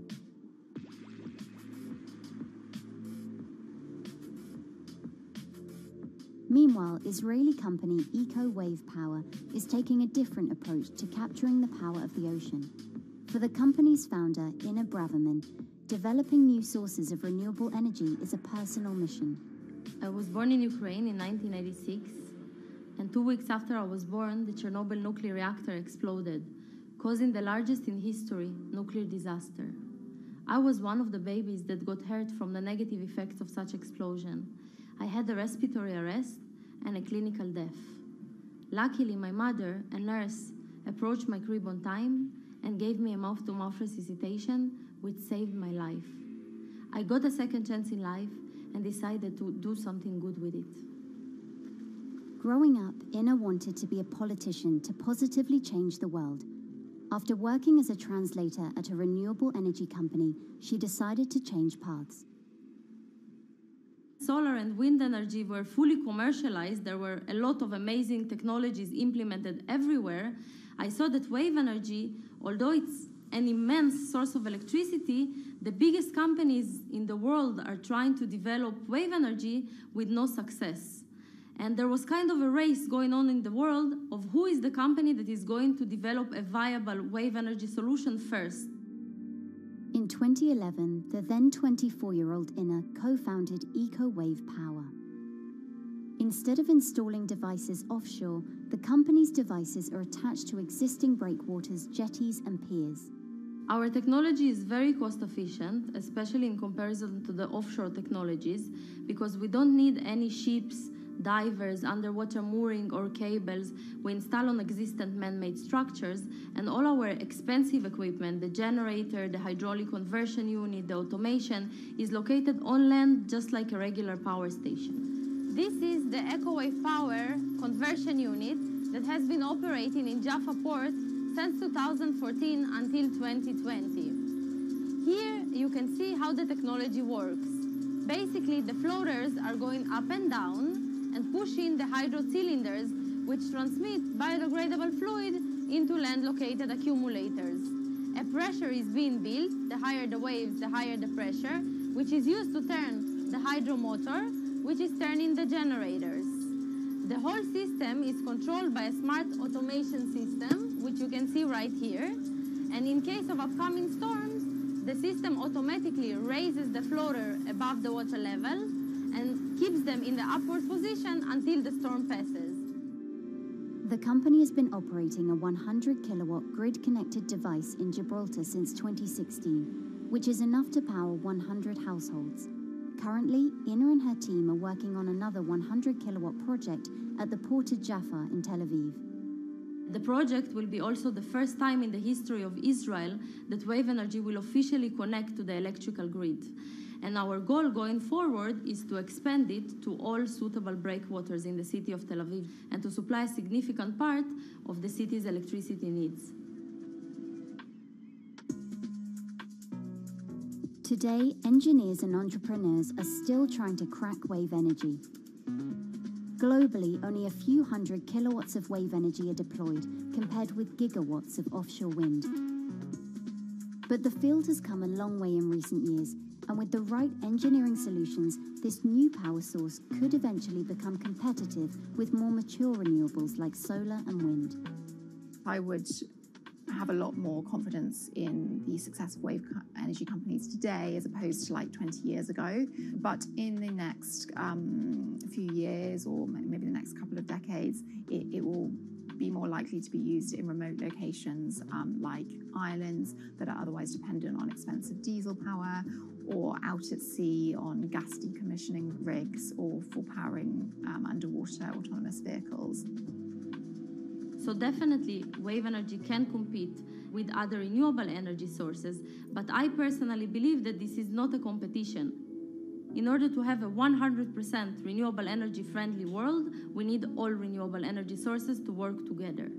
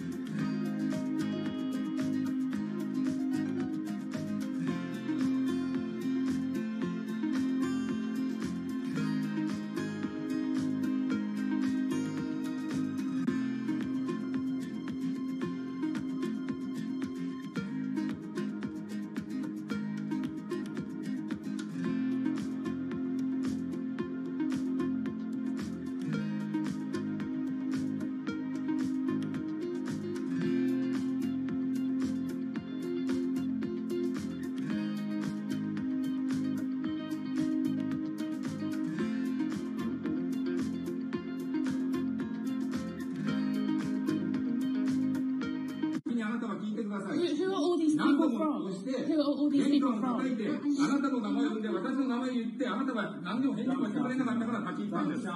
So can you please tell me? I'm not going to... please wait. You know, I've covered a lot of companies. I've covered a lot of Machiavellian companies where, you know, people play rough. I don't think I've ever seen anything on the scale of Nissan. He is making you, but you act from this side. I mean, it's corrupt. The system is... One of the most dramatic elements was Ravinder Pasi's home being raided by court officials in Yokohama. You scared my wife. You scared my children. I worked in this for 16 years. So Rav Pasi's journey, into the darkest recesses of the Japanese corporate world started when he was the general counsel, the highest corporate lawyer position in the company. In the past few minutes, Nissan has revealed that its chairman has been arrested after allegations of serious misconduct. He was tasked with investigating Carlos Ghosn. And he was told, conduct an internal investigation and get to the heart of the matter. And then along the way, he started to notice serious conflicts of interest. He is one of the few people who knows an extreme amount of detail regarding the alleged crimes by Carlos Ghosn. And he's now ready to tell his own story on the record about some of the events that happened.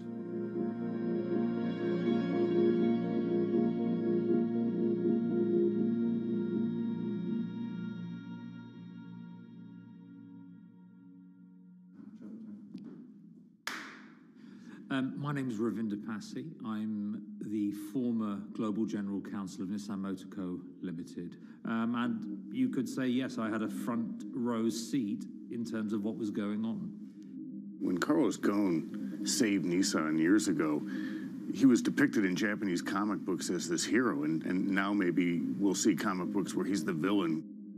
In corporate Japan, Nissan was quite an unusual company.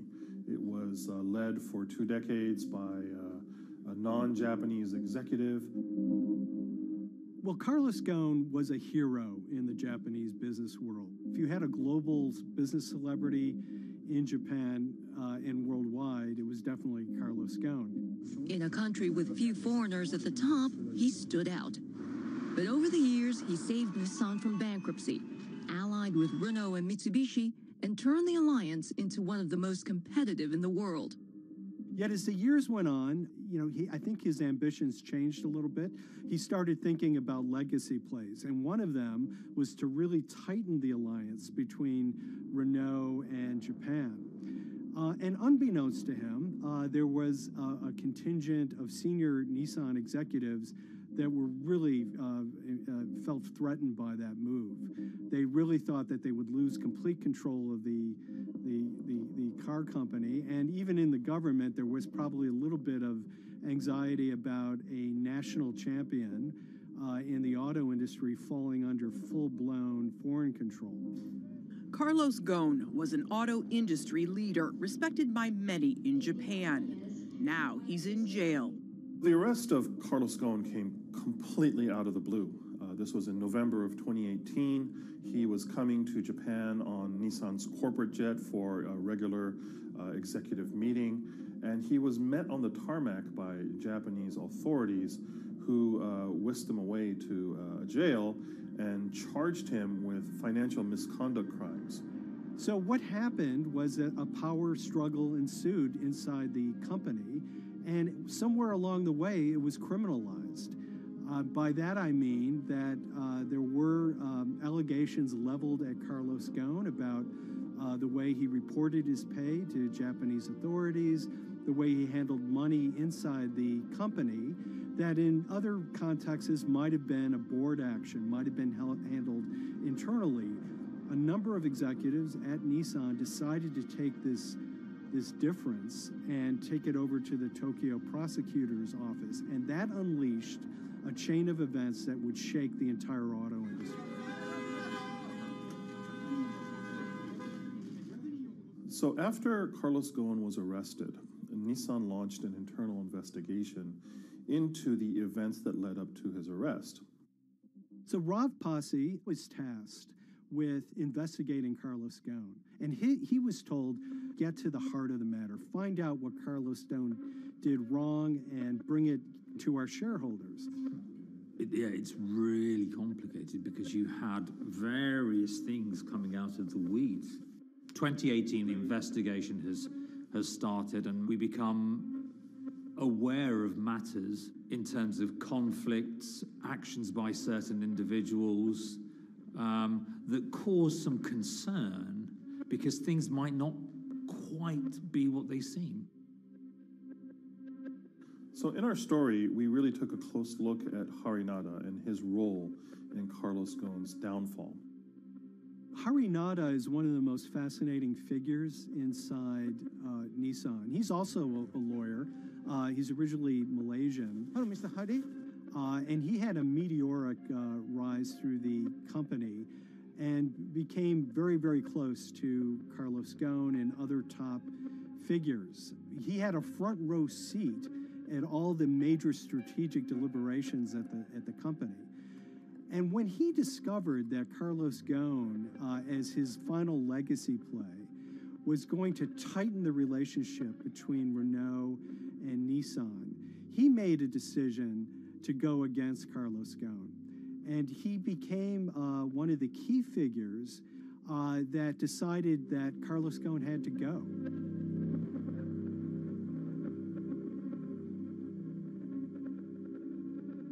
Hari Nada was somebody who actually recruited me into the company. So I have a long-standing relationship with him, or did have a long-standing relationship with him.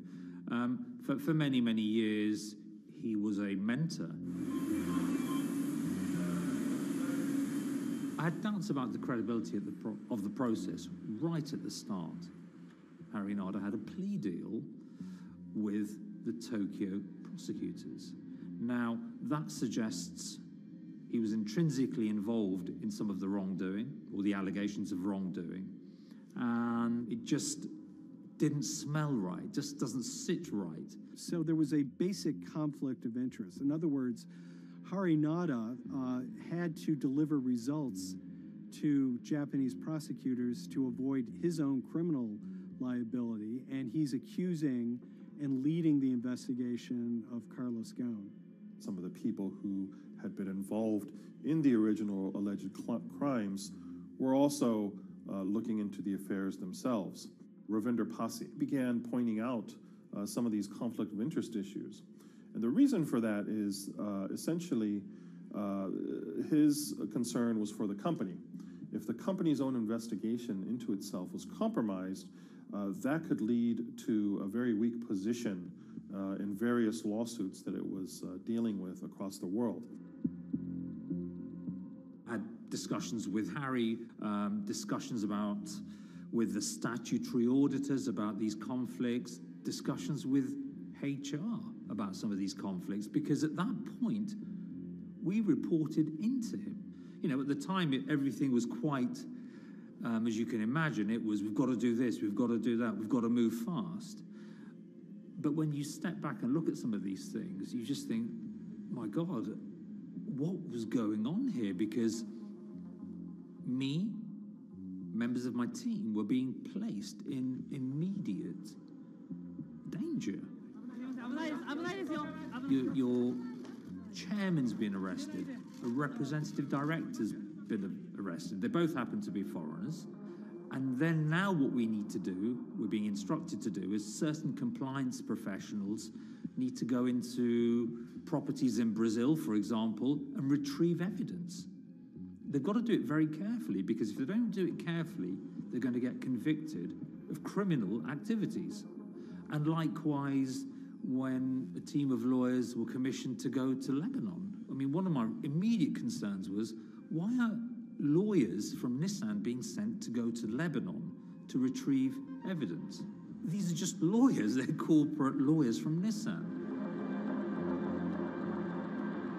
You had revelations that a number of executives had benefited from share appreciation rights when they shouldn't have. I mean, you know, substantive amounts of money being taken by these guys when they weren't entitled to take them. And you do think, yes, how is this going to look later on? It's going to look quite concerning. So that triggered, for me, the sort of assessment that, well, I'm going to have to do something, because up until this point, I haven't put down on paper these conflicts and these issues.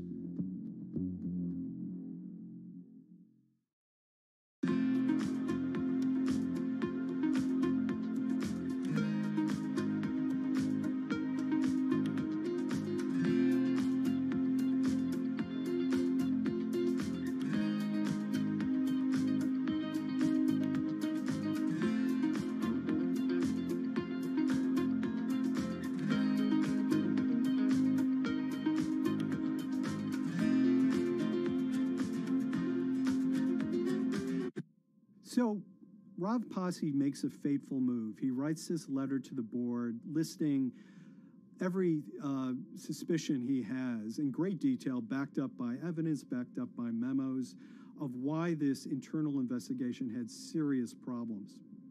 He sends the letter to the board, and it's crickets. He doesn't hear much of anything. Nothing happened thereafter. Nothing at all. Just like it just gone into a black box. And he began to suspect that there was a desire, even at the highest level within Nissan, to kind of sweep these conflicts of interest under the rug.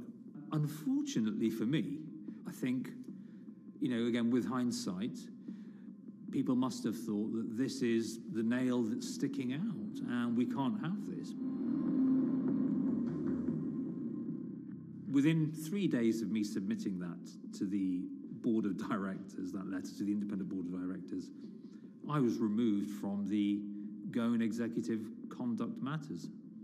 I was then told that I could not attend board meetings anymore. And up until that point, I had attended every single board meeting. I was then also told that after 8 years of being in Japan, I'd be going back to the UK. It eventually transpired that I'd be the VP of Projects and Transformation, managing a team of 3. So you can imagine what this feels like at this stage. Almost an arbitrary removal from Japan, where I've lived for 8 years, had 3 children there, my family has grown up, and we've been settled there, having a few months earlier been promoted to vice president at a global level, to being almost demoted.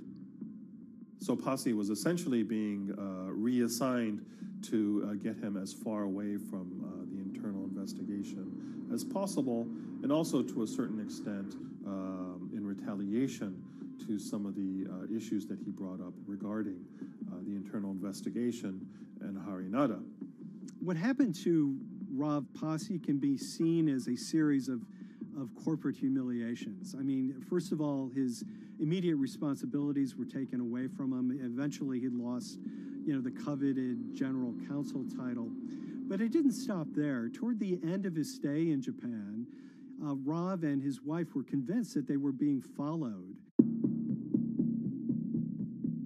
During that period, I'd noticed that whilst driving my car, I'd have other cars following me.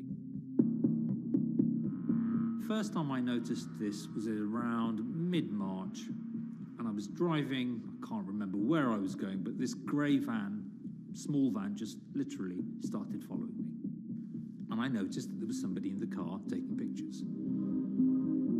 And lo and behold, we were absolutely being followed either by people on foot or other individuals, 2 or 3, normally 2 burly men in a car, different cars at different times, following us around. They were following the family as well. And, given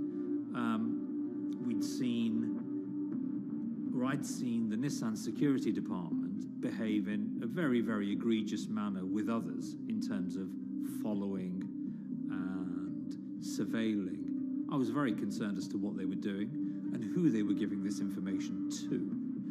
Because if they're giving this information to the authorities, you do think, why? What's going on here? I mean, this is just not normal behavior.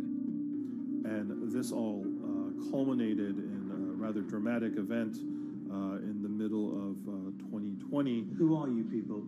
Where Nissan had hired a legal team and had obtained an unusual court order from the district court in Yokohama to basically do a search of his home and seizure of his corporate laptop and phone and other documents. If you don't let us in now, we have to break this key. So it's a pretty extreme way to treat someone who had spent 16 years at the company. These people have all come in. We don't really know who they are, apart from the fact that I've been shown a badge that says the Yokohama Court. And they're here to recover a laptop and a mobile phone. It was even more weird because I'd highlighted to the directors that certain Nissan executives were trying to recover this laptop and this phone whilst I was still in Japan. And I was very concerned because it had evidence on there that related to misconduct matters and other forms of inappropriate conduct. It was just another form of intimidation, another form of harassment, forcing me almost to leave the company and the country. Because once they'd retained and obtained these items, we were still followed, which, again, I just couldn't understand. What is the point of doing that? You know, this isn't a car company. This is not the KGB.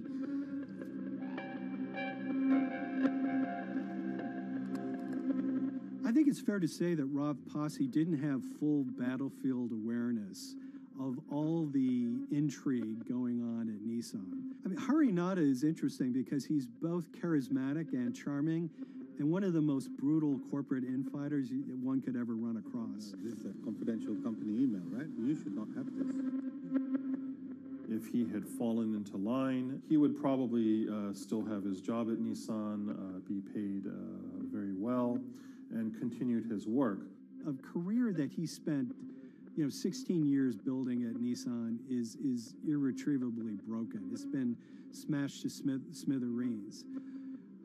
He and his family paid a huge price, certainly. But in terms of being able to sleep at night, I think, he's come out ahead.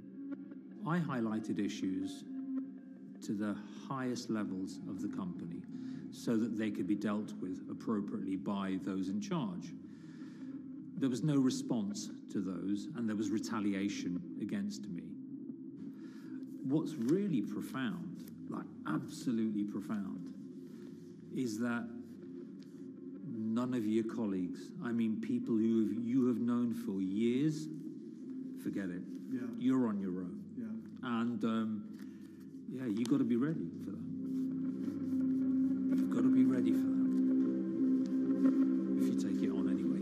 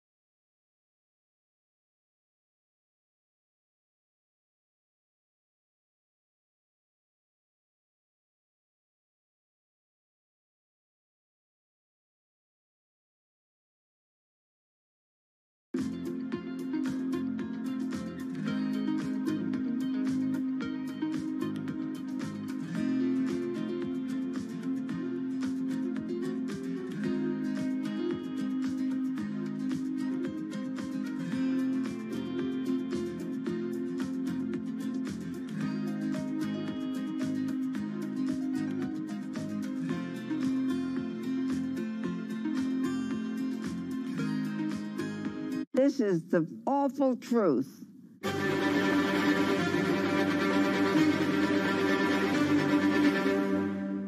There's always someone in the family that's pushing it.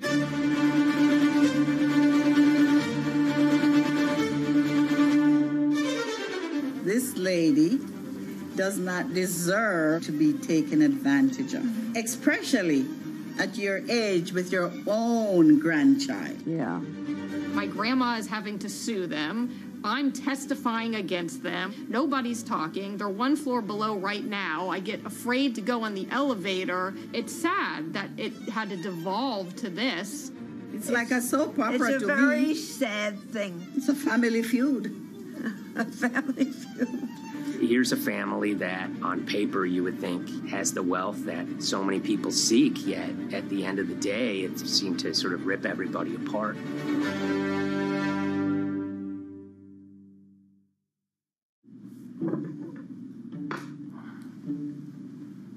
My name's Tom Schoenberg. I'm a senior reporter here at Bloomberg News, cover financial enforcement. I was approached by someone close to the Schottenstein family and asked whether or not I would be interested in writing about Beverly Schottenstein and this case that she had against J.P. Morgan. And it was immediately clear that there was a great story here to be told. So I started just, assembling all sorts of documents that the family made available to me. That included a diary that Beverly had begun writing when she started having suspicions about what was actually going on with her money. Beverly obtained her wealth from the Schottenstein kind of retail empire that has at times included Big Lots, Value City, American Eagle Outfitters, DSW Shoes. Beverly's husband died, and at which point they sold off their portion of the company, bringing them an enormous amount of wealth at around 1990. Estimates of her wealth were around $90 million. She, for many years, had that pool of money being managed by outside advisors. Her grandsons in the late 2000s had both graduated and were becoming financial advisors. She gave them a little bit to work with, and over time, her grandson, Evan, became the trustee of her entire estate. Managing sort of family money is not a conflict. In fact, some ways in wealth management, it's kind of how you get your start. It's kind of the seed that you need to sort of get going in the business. But Beverly started having suspicions that something was wrong probably in around 2016. Well, there were suspicious things, but taken separately without everyone talking about their own experiences, it was hard to really put it together. She had written a check to her caretaker, Dawn, that bounced. So she went down to her local Chase branch to sort of find out what was going on. She wasn't getting paper statements in the mail, so she asked them to print out a number of her statements having to do with her checking account and her credit card account. So we went to the bank and asked for the statements. And she got a whole year and going through all of them, page by page by page. And it was there she saw all sorts of charges that she said she didn't authorize or didn't know about. I was becoming very, very suspicious. I was starting to look in the money part, and that's what bothered me more when I saw that money was going. And I was not a big spender. Around the same time, Dawn, she starts noticing Beverly's son, who lived in the condominium below her, came up with Evan with a shredder and started grabbing papers in her office area, including some with J.P. Morgan letterhead, and just started sitting at the kitchen table, just shredding documents over and over. Yeah, they came in one morning. They used to do it in the back. Through the back door, and they brought the shredder inside. And then they went in the drawers in the office and took out all the papers, and they started doing it. I was very suspicious because I know you don't go around and destroying papers. Beverly said that they had done this many times before. That's when she said to me, Dawn, I'm going to write my feelings in this black book. Diary. And it's a diary, and she started writing. Each day she would write a little at a time. Around the holidays of 2018, a package had arrived, a FedEx package, and in it were materials about a venture capital fund based out of the Cayman Islands. Dawn and some other family members take a look at this, and they see that Beverly is signed up for this fund to the tune of $5 million over the course of several years. And that was really the beginning of it. That was sort of the tip of the iceberg when it became obvious that something was going on, that my grandmother really wasn't aware of this fund. Beverly started to panic. She got really upset and called, J.P. Morgan's headquarters in New York and asked for Jamie Dimon. She said she was told someone would call her back, but she says that never happened. She wrote a letter to Evan and Avi, and in there she laid out a number of things that were concerning her: unauthorized trading, the checking account. She had about $1 million worth of jewelry in a safe deposit box, and that her son Bobby had the key to that box, and that jewelry had gone missing. All this was kind of packaged in this, 5-page handwritten amendment to a will and trust. There's such an evolving narrative about why the jewelry was taken. The only truth we really know is that the jewelry is gone. But why it happened, there have been a lot of different stories. You just don't take your mother's wonderful things and hand it out. And they emailed that note to J.P. Morgan to seize all activity on her account. And it ended up setting off a firestorm after that. As soon as they got this email that there was a cease and desist and that she wanted to send her money and change brokerage firms, they were actually vacationing one floor below downstairs. They're there right now. The next day, Beverly's in her place, the granddaughter's still in her place visiting. Dawn is there, and up comes Bobby kind of barging through the door. And he's screaming about what was sent to the J.P. Morgan. They're now investigating them. And he's furious, takes his mother and sort of puts her into a chair, gets pen and paper, and she says physically forced her to write a retraction letter. They were pushing me around. It was a scary time. I was really afraid, too. I had to take her to the doctor, and she did an x-ray because she was in so much pain. The locks had to be changed. The phone number had to be changed. I really thought we were going to have to hire guards to be outside just for protection. Oh, it was terrible. Horrible scene. Beverly brought her case before the Financial Industry Regulatory Authorities, usually known as FINRA. It took several months of hearings. She sees all sorts of transactions that's going on, hundreds of them that she claims that she never knew about, never authorized, but yet were logged in J.P. Morgan's files as having been direct requests from her. That included the sale of a large amount of Apple stock worth several $1 million, as well as all her stock in Big Lots. Over the course of their time with J.P. Morgan, Evan and Avi were making all sorts of trading on her account that was generating millions of dollars in commissions for themselves and the bank, yet she was not sort of getting any of the type of gains that you would expect sort of an $80 million account in a bullish market to be able to get. They issued a ruling entirely in her favor, finding that her grandsons, as well as J.P. Morgan, they were liable for violating their fiduciary duty, misrepresenting themselves, and they also found that the bank and her grandson, Evan, were liable for elder abuse. Evan and Avi, they were fired from J.P. Morgan. They issued an award of about $19 million. I reached out for comment, and J.P. Morgan emphasized that Evan and Avi were no longer with the firm and that their actions do not represent the sort of values of the bank. I reached out to Evan and Avi, heard back from their lawyer saying that, they disagree with the law and the facts that FINRA kind of used to decide the case against them and are seeing if they can have it withdrawn. Her son, Bobby, wrote her a letter, said his sons weren't criminals, and he also admits to taking her jewelry. And he says he needed it to pay off some bad business debts he had. They never once came up to say, I'm sorry. If there had been an apology and some acceptance, and asking for forgiveness from my grandmother, I don't think we'd be in the position that we are now. Since the piece came out, we've received dozens of messages from people, many of whom are telling their own sort of personal tales of, kind of financial advisors gone bad, or family members who got control of an estate and abused, those within.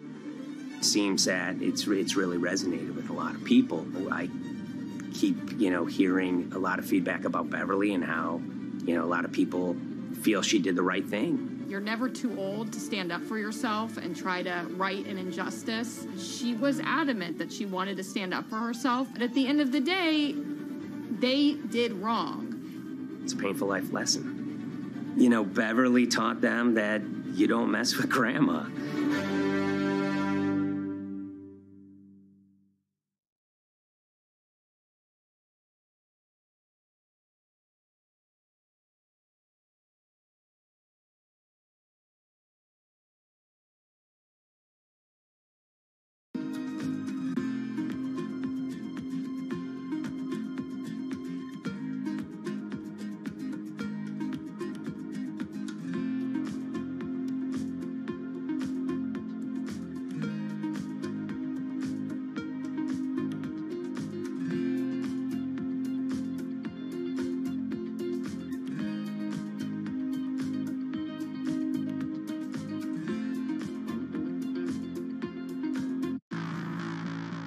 On April 20th, oil markets did something they never had before, and they crashed, went into negative territory and closed the day at minus $40. Meanwhile, in a place called Thaden Boyce in Essex, a group of 9 traders, led by a guy called Cuddles, made $660 million over the course of a couple of hours. The price of oil has collapsed to a record low. We've never really seen anything like it. WTI this morning down more than 35%. People maybe wouldn't have been so surprised if the oil price had fallen to zero, but the oil price went to minus 38. It went far lower than anyone had expected. And so lots of people in the market were saying, well, hang on, something else is going on here. A couple of months later, I started to get wind through a kind of network of sources that a tiny firm in the outskirts of London had made a huge amount of money that day and potentially had some part to play in what happened. The information we got was that 9 traders at Vega Capital London had made in the region of $660 million in one day. As a group, I think they made as much money in one day as Apple makes from its international sales in one day. I mean, it's an insane sum of money. Did they pull off a fantastic trade? Did they predict the way the market was moving and get it absolutely right? Or was there something else going on, and had they actually done something that breached market rules in a bid to sort of push the market? And that investigation is ongoing.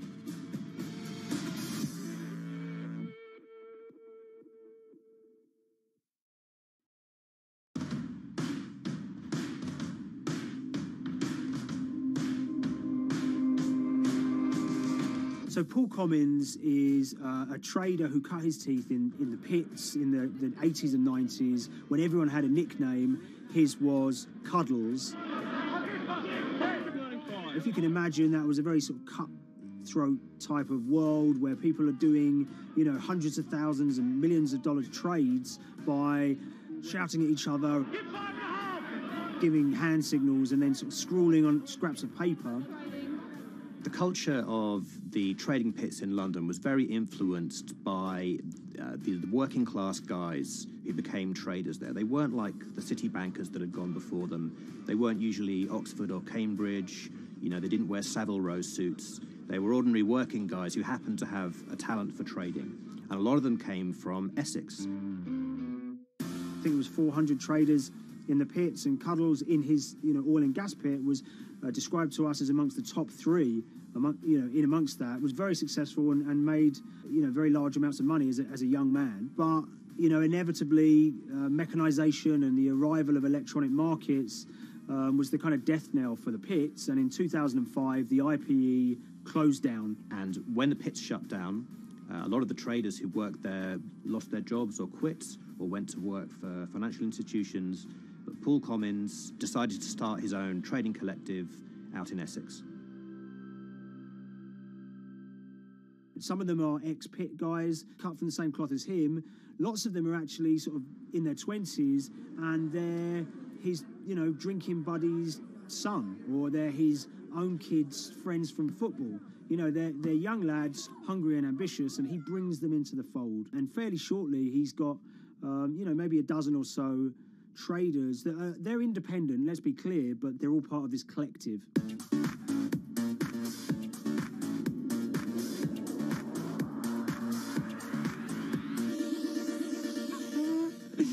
Yeah, I'll let Liam deal with Essex.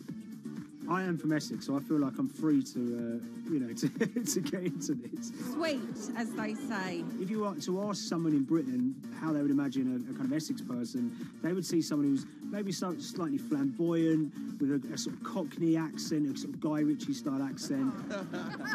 Not afraid to splash the cash, but it's probably pretty bright and has done well for themselves. Don't even make sense, does it? But, these guys, they drove around very nice Rolls Royces and Bentleys. They went to places like Marbella on holiday. Thaden Boyce is a very wealthy place. You have to have considerable income to be able to afford to live in that village. It's a really nice place to live, and it's 20 minutes tube ride away from the city. Earlier in the summer, we have this lead, which is that there's this tiny firm called Vega Capital London, and they were the biggest winners from the biggest oil crash in history. Anyone that covers markets is going to be surprised about that. You're thinking your BPs of the world or your Glencores, but there's this tiny firm. And one of the big challenges that we had was actually finding out who worked with Vega Capital. It wasn't immediately obvious, and at first we had absolutely no idea. If you go to the Vega Capital website, it says it's under construction. If you do basic online searching, it's very difficult to find anyone who's publicly connected to the company. So inevitably, we're incredibly curious at this point. Like, who the hell are these people? The more reporting we did, the more it became clear that this group were connected socially as well as professionally. They went to weddings together, they played golf together, they would go on holiday together. We found out that a number of them were members of the West Ham Supporters Club in London. A few of them started companies together, so you could see all the connections between them and start to see a distinct group emerging. And it really just was this kind of shock that, this wasn't just like a hedge fund or a firm you'd never heard of. This was actually a group of buddies who all had the same experience on this day and had all made a huge amount of money. So if you're an oil trader, there's a number of different ways you can trade, and probably the most popular is WTI futures contracts. And it's basically a contract that says, I'm going to buy 1,000 barrels of oil from you at this point in the future, or I'm going to sell 1,000 barrels of oil to you at this point in the future. It's actually just a financial contract to gamble on to predict whether oil is going to go up or down. On the 20th of April in Essex, there had been signals for a while that this was going to be an exceptional day in oil markets. And we know that some of them arose early and started their trading in the early hours of the morning while it was still dark outside.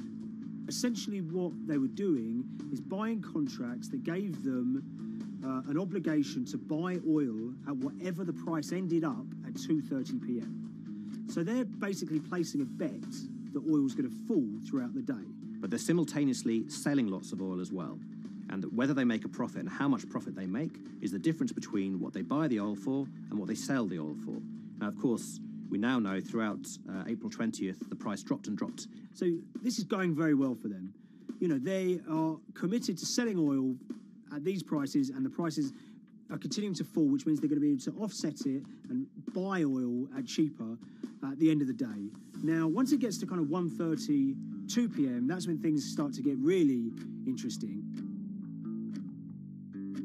Suddenly there's a kind of influx of buyers and sellers, as sort of desperation increases in the market and trading volumes go up.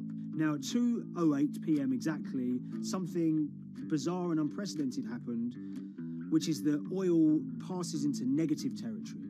And it fell to a record level of minus $38. We've never seen anything like it, period, in terms of the contraction of the global economy.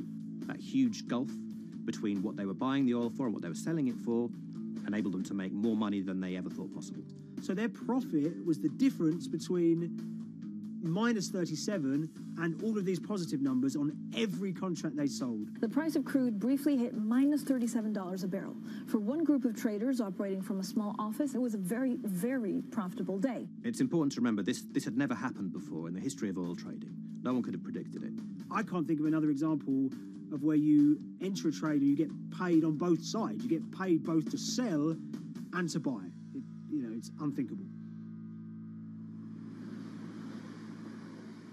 One thing we know about the Cuddles Trading Arcade is that they were very comfortable taking large risks. And, you have to be clear, this was a large risk. Yeah, we spoke to oil traders, both people that know these guys and people that don't, and they all say that this is, incredibly risky. And that's actually what stops a lot of oil traders doing trading like this. They simply aren't willing to stomach the risk. But Cuddles and his friends were. So when the kind of final calculations came down, the group of the 9 most profitable traders made $660 million or thereabouts between them. I mean, if you can imagine, I think 3 or 4 of them made in excess of 100 million each. One of the astonishing things about this trade is that 2 of the individuals who made more than $100 million in a single day were in their 20s. One of them was 22 years old. Only a few years earlier, he'd been posting on his social media about doing teenage stuff with his mates in town and going to see girls and rap music. And here he is a few years later making $100 million in a single day's trading. When me and Liam discovered that, we couldn't believe it. We couldn't believe what we were seeing.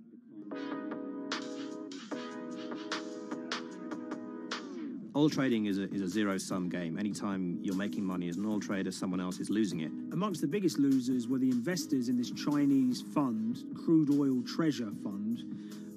There were thousands of them, and they lost everything. Lots of people had put their savings into oil funds. They lost money that day. Big banks and brokers who sort of stand in the middle of trading parties, they lost money that day. And another interesting thing is that oil-producing countries like Kuwait or Canada, they sell oil as an average of the WTI closing price over the preceding month. So the fact that one of those numbers in that average was minus 37 meant, if you can imagine, countries like Saudi Arabia and Kuwait potentially lost a couple of dollars on every single barrel of oil they sold that month.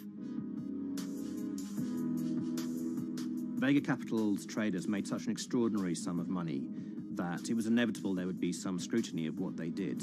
But it wasn't just the sums of money they made. In the vital half an hour before the settlement price was set, they were by far the biggest sellers of oil futures in the market, which is an incredible thing to think about when you consider that the other participants in that oil market are going to be the world's biggest banks, oil majors, BP and Shell, and here you have a group of 9 guys in Essex who are having this significant influence over a global market for oil. I mean, I think you have to assume that if these guys had made $7 million or $10 million, they probably would be celebrating in Essex right now. But the fact that they made closer to $700 million has meant that they are facing understandable scrutiny.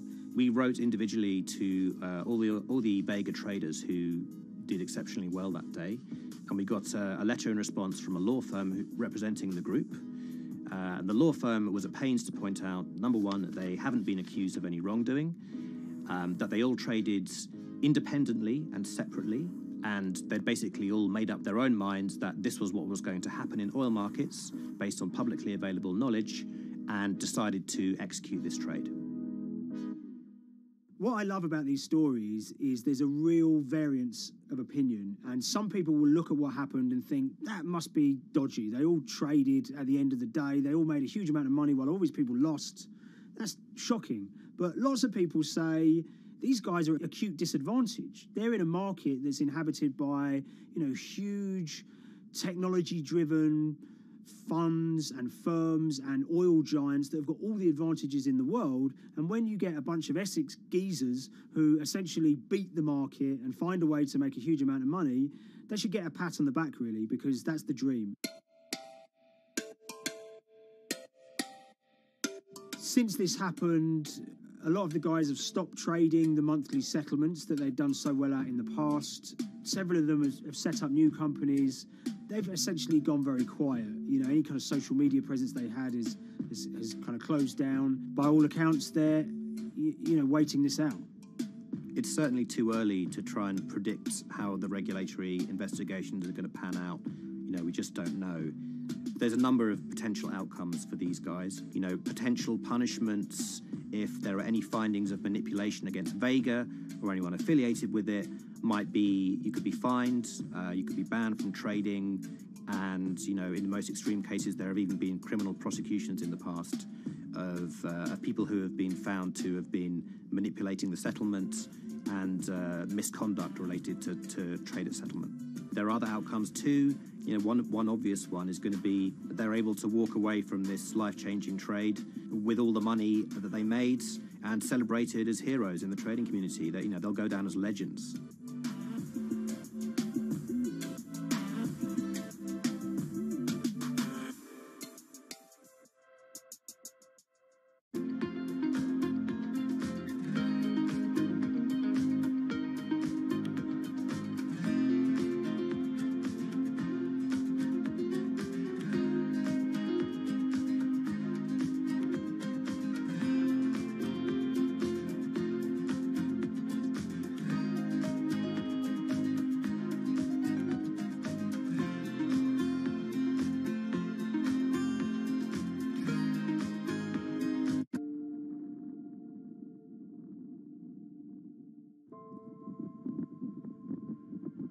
It's very important, given the nature of the climate crisis right now, for the general public to have an understanding of what progress is or is not actually happening. And I think many readers right now, they'll see these hundreds and hundreds of companies making these big, bold climate claims.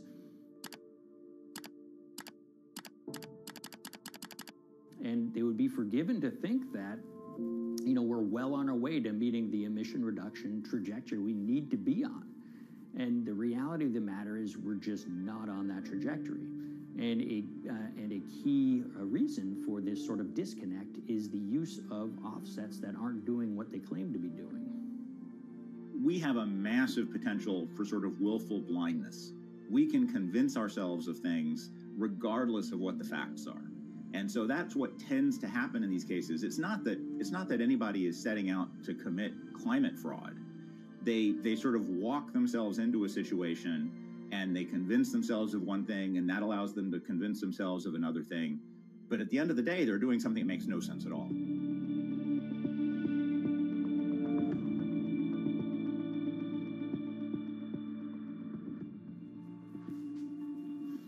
My name is Ben Elgin.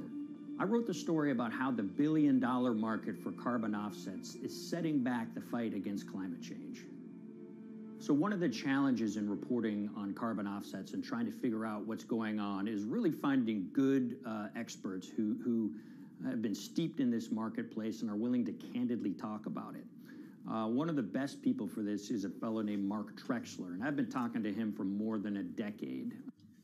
My name is Mark Trexler. I've worked in climate change for the last 30 years.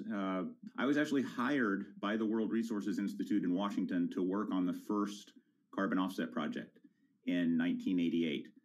In terms of defining a carbon offset, one of the beauties, so to speak, of greenhouse gases, sort of the silver lining of greenhouse gases, when you put up a molecule of CO2 into the atmosphere, it can be anywhere in the planet in 7 days.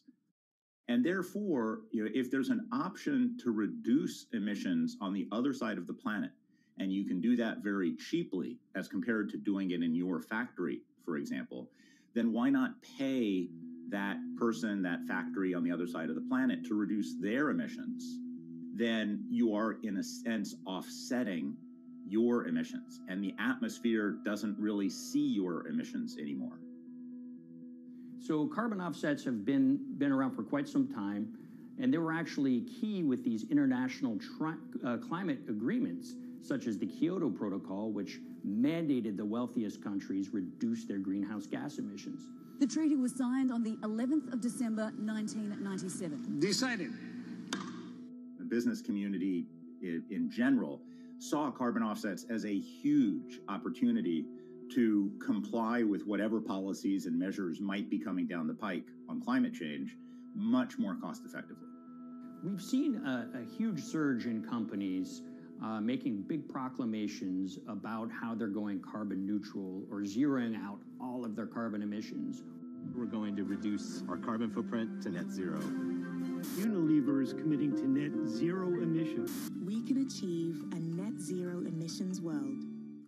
We began looking at these corporate claims of dramatically reduced emissions, and we noticed so many of these companies were using carbon offsets to achieve these aims.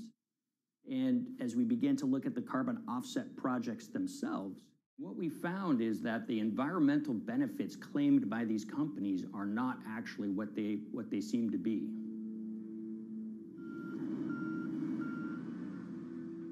And as we sort of saw and spotted a number of these very aggressive carbon offset projects, which appeared to be generating inflated credits or bogus credits, we saw a number of them were associated with the Nature Conservancy. This surprised us. The Nature Conservancy is the world's biggest environmental group. They have about $1 billion a year in revenues, and they've been around for 7 decades. They've preserved about 125 million acres of land, and they've done so many good works over the years, and they've been very strong in terms of working with corporate partners. The Nature Conservancy has taken a different approach, a very pragmatic and pro-business approach. They will not go out and criticize a big polluter, but they're very happy to work with them.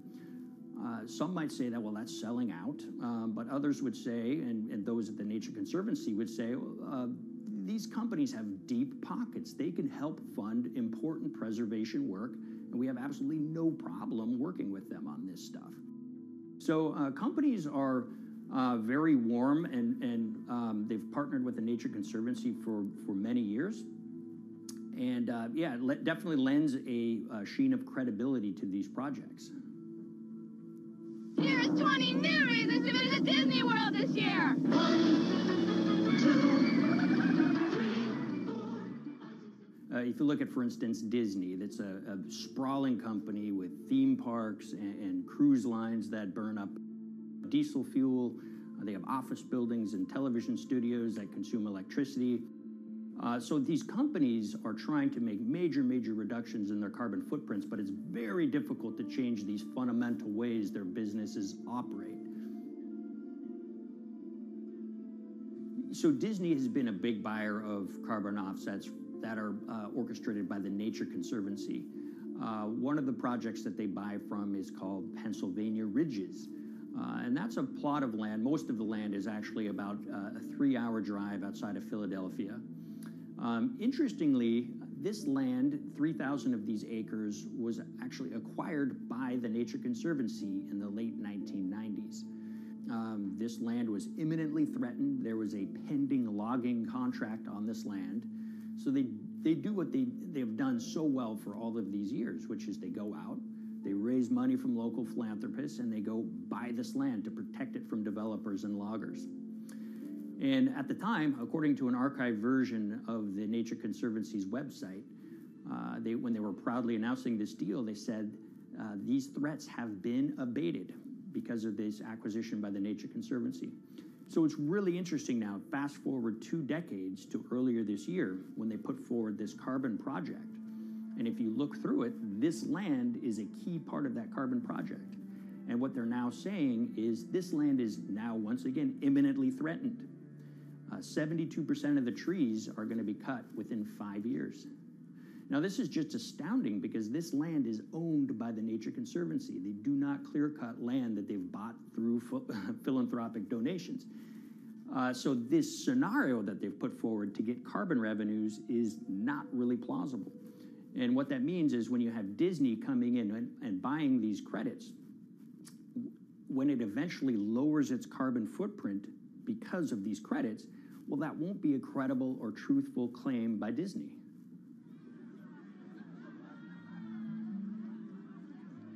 So this is an organization that truly understands the threat of the issue of climate change and is wanting to do its part to address this.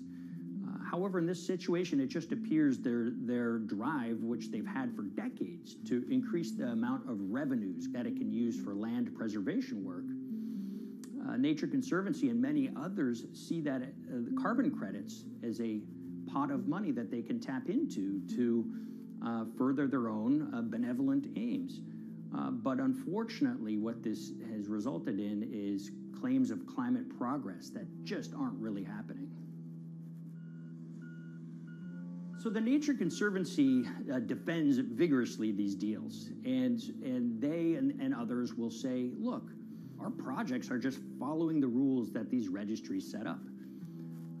So some would also put some of the blame on the registries themselves because they're setting up the rules which allow these vapid projects to get up and sold. So we've reached out to all of the companies we mentioned in this story, including Disney. They didn't want to be interviewed for this story, but they all told us that, look, we have to rely on the experts out there, and those experts, they say, are these carbon registries that have been set up. Most of these Nature Conservancy deals are set up and sold on this exchange. It's called the American Carbon Registry. Now, it's the oldest of these registries that allow voluntary carbon credits to be sold. They've been around since 1996. What these offset registries do is they set up rules, and any carbon offset project has to follow those rules. But there's this tension that's always there. If the rules are too strict, then it's going to be very hard for carbon offset projects to get up and running. So there's this balance going on where the registries want rules that attract projects, but they don't want it to be so strict where it will disincentivize projects from getting listed. One of the challenges with designing carbon offset systems is that there are normally two people at the table. You have buyers and you have sellers. And to some extent, you have policymakers, but you know, the buyers and the sellers are really the ones with the expertise, with the incentive to really participate hard, make a lot of things happen. And the challenge there is that both of them sort of want the same thing, or they're both happy with the same thing. They're happy with low-cost offsets and a lot of them, because that works for their business model. You end up, though, with nobody really representing the atmosphere, so to speak. Nobody's really representing the climate in those discussions. And so the policies end up biasing the whole system, and you end up in sort of a race to the bottom, and that's what we've seen happen. You know, when it comes specifically to the topic of carbon offsets, you know, I am a fan of carbon offsets in the sense that they can help mitigate climate change. They absolutely can. But, you know, if we're not going to do it correctly in a way that actually does help mitigate climate change, then it's nothing but a distraction. And, you know, after 30 years, you have to start wondering, is it really just a distraction? And that's really unfortunate, but that's where we are. Ultimately, what needs to happen is systemic change. You know, we're sort of nibbling around the edges with some of these different things. We need to change how we produce energy. We need to change how we transport ourselves. We need to change what and how we eat. You know, we need systemic change associated with transitioning to a low carbon economy. A lot of what we're doing today is not promoting systemic change. It's sort of trying to stick your thumb in the dike to preserve the current system. And at the end of the day, that can't really work.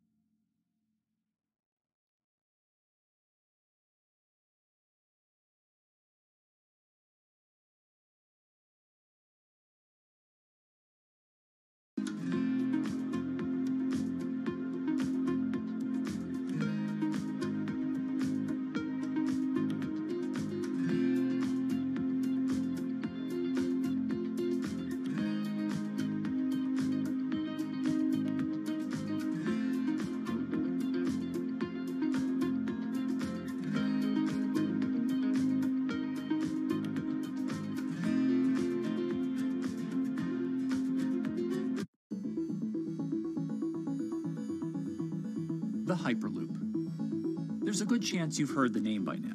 This is the Hyperloop system. It can take people hundreds of miles in minutes.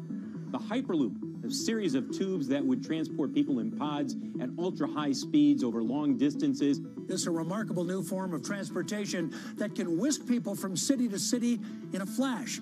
29 minutes from New York to D.C., 30 minutes from L.A. to San Francisco. For years, we've been seeing these futuristic, utopian renderings of some cross between a spaceship and a monorail. But lately, the Hyperloop is becoming much more real. Yes. It was surreal to be even sitting inside a Hyperloop, and just even more incredible to actually be like riding down a track in something that was nothing more than a crazy idea 6 years before. Companies all around the world have been developing and testing the technology needed to propel passengers at speeds of over 1,000 kilometers per hour. But for many, speed is only the first step to unlocking the full transformational effects of a new mode of transportation. Fast is what we just sort of take for granted in the Hyperloop world. It's the network effects that really deliver the benefit. And that opens up a completely different scale of economic opportunity.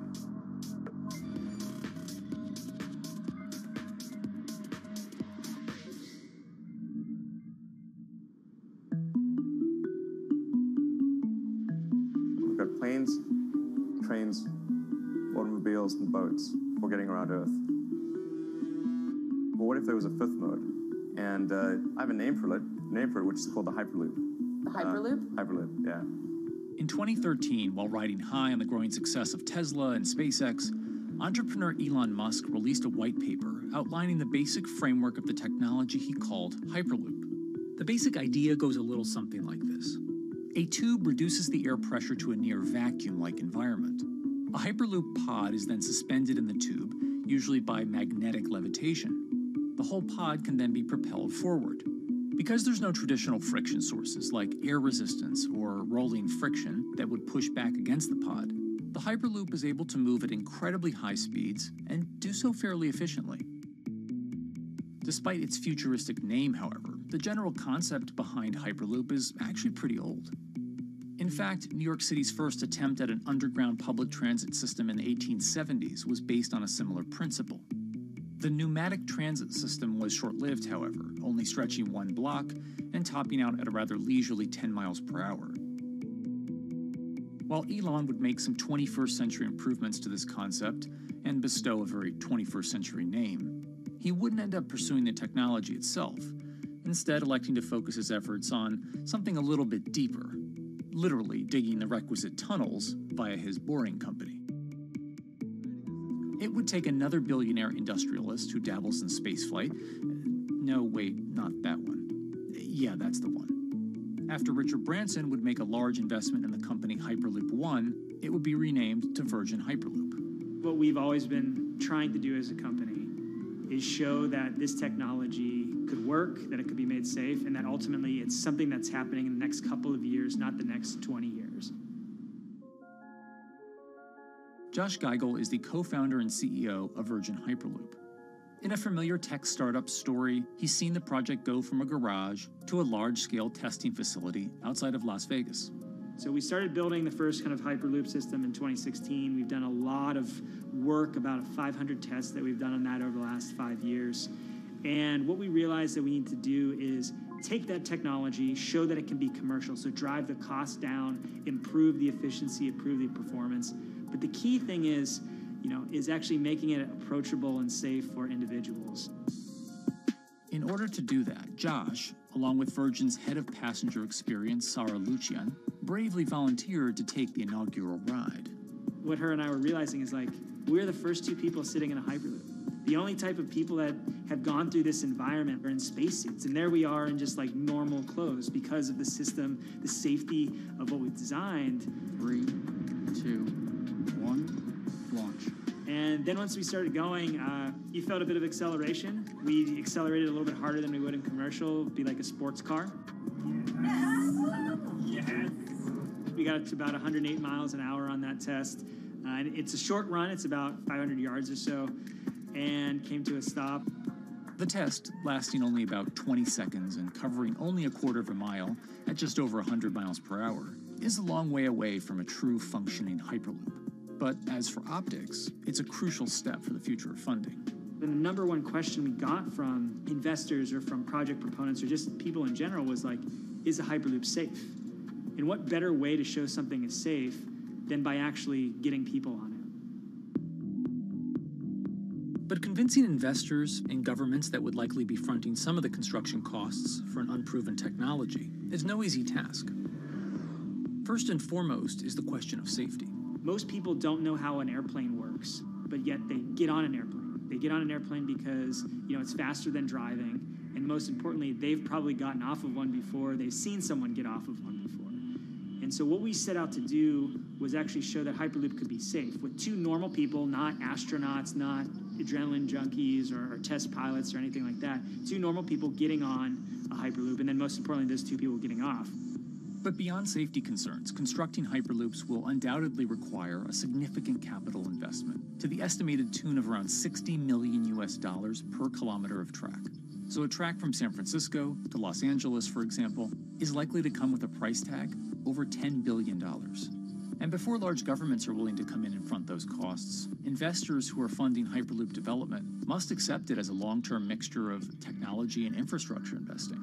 Investors that are used to short returns because you're developing apps or something to that effect, those aren't the investors that really get excited about Hyperloop. What you start to see is the people that are looking at platform technologies, right? So this idea that because the smartphone existed, Uber could exist, right? So who are like the Vanderbilts of this century?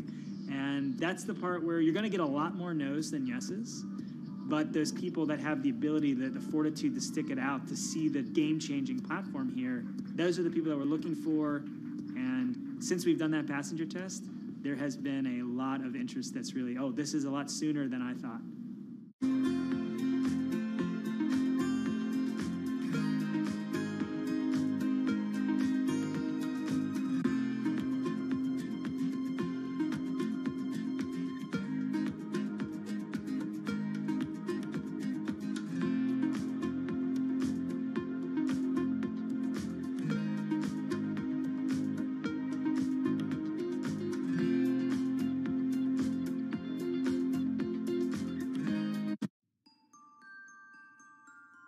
Envisioning the ripple effects of what Hyperloop could achieve, though, is fairly challenging at this stage of development. It's fast, yes, but for point-to-point travel, traditional maglev trains can move pretty fast as well. And outside of China, South Korea, and Japan, even those haven't seen much adoption elsewhere due to the high costs and questionable profitability.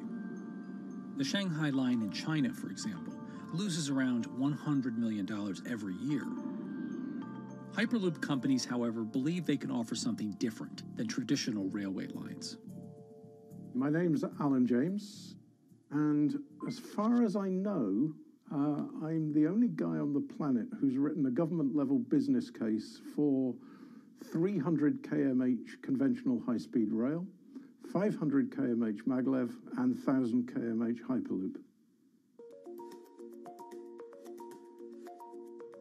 It's fundamentally about moving people from where they are to where they want to go, when they want to make those journeys, and doing it in much smaller numbers. So pod designs for Hyperloop range from 12 to 28 seats, typically.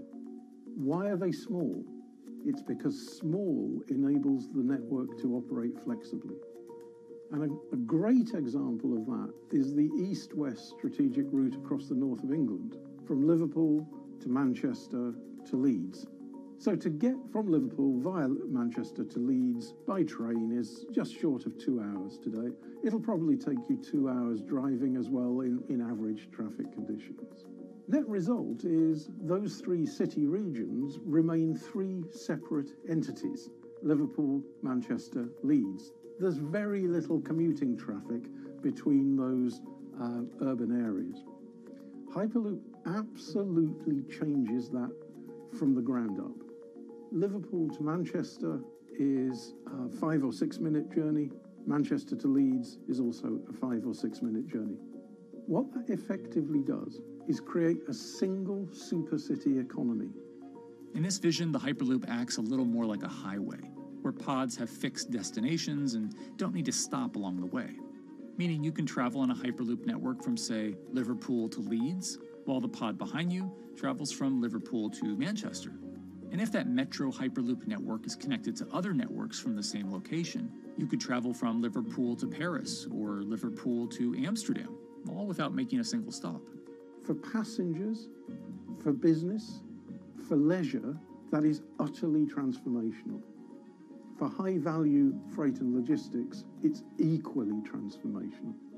But critically, if you do a Hyperloop network at scale, you begin to deliver massively significant carbon savings too. A multi-regional Hyperloop network could become a replacement for both short-haul passenger and cargo flights and traditional ground transportation, both of which are significant carbon producers. One Hyperloop-connected distribution hub, perhaps at an airport that is predominantly used for international air freight, replacing maybe 10, 12, 15 distributed road hubs. It takes a lot of polluting and inefficient truck haulage off the roads. That itself means roads gain extra capacity. Hyperloops will still need to use electricity to both move pods and maintain the near-vacuum environment in the tube. Proponents of the technology believe that this can be done by using renewable sources, including a combination of solar panels and battery technology that could be used along the Hyperloop itself.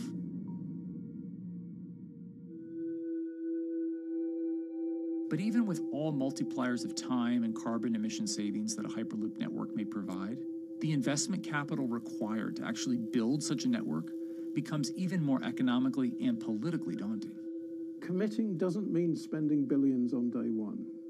Committing means, how do we phase it?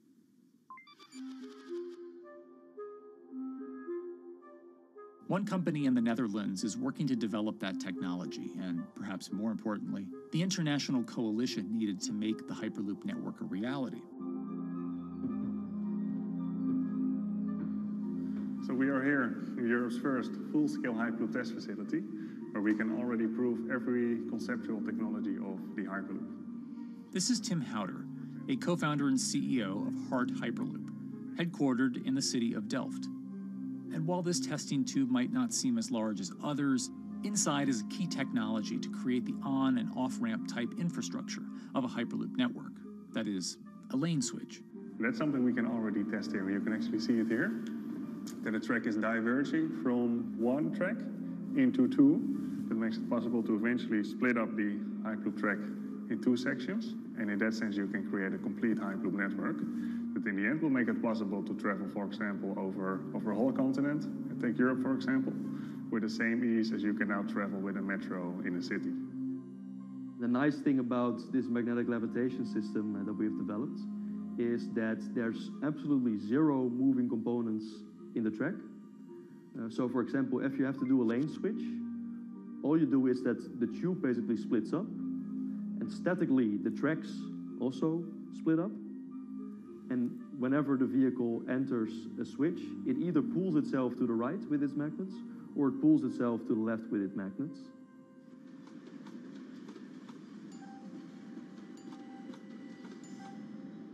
Lane switching on traditional rail requires the physical movement of the rail. Even modern magnetic levitation tracks use lane switching techniques in order to transfer trains from one track to another. And this is a very crucial element, because this is the thing that limits the capacity and, in the end, the usefulness of the rail network. Because the moment that a track is switching, that means that at that moment you are creating an unsafe environment for the trains behind it. So you need a lot of space between trains. In a Hyperloop, because you have no moving components in the track, all the vehicles can be much closer to each other. You can achieve a very high frequency and basically have your vehicles moving and merging in and out of the network very much like a highway. For now, though, Hart's physical testing has been limited by the size of their tube. Because the test track is only 30 meters long, they haven't tested this lane switch at speeds greater than 20 kilometers per hour. However, the company is working to build a new test site where it plans to increase that testing speed to 300 kilometers per hour. We're now in a phase where we have proven most of the most important technologies in the test facilities that we already have. And we have also demonstrated the viability and the feasibility of a network. If you look at all the subsystems that it consists of, most of those are proven systems, already demonstrated in lab conditions. So we don't really believe that the technology itself is going to be the biggest challenge. Because for all Hyperloop companies out there, actually building a Hyperloop system requires more than just a good product. We're talking about the safety aspects, we're talking about integration into the environment, we're talking about the social aspects. Do people feel comfortable traveling in such a system? So it's about all these different aspects, and the complexity is really getting all the different stakeholders that are relevant and that do need to contribute to bring this to market, to get them all following the same roadmap.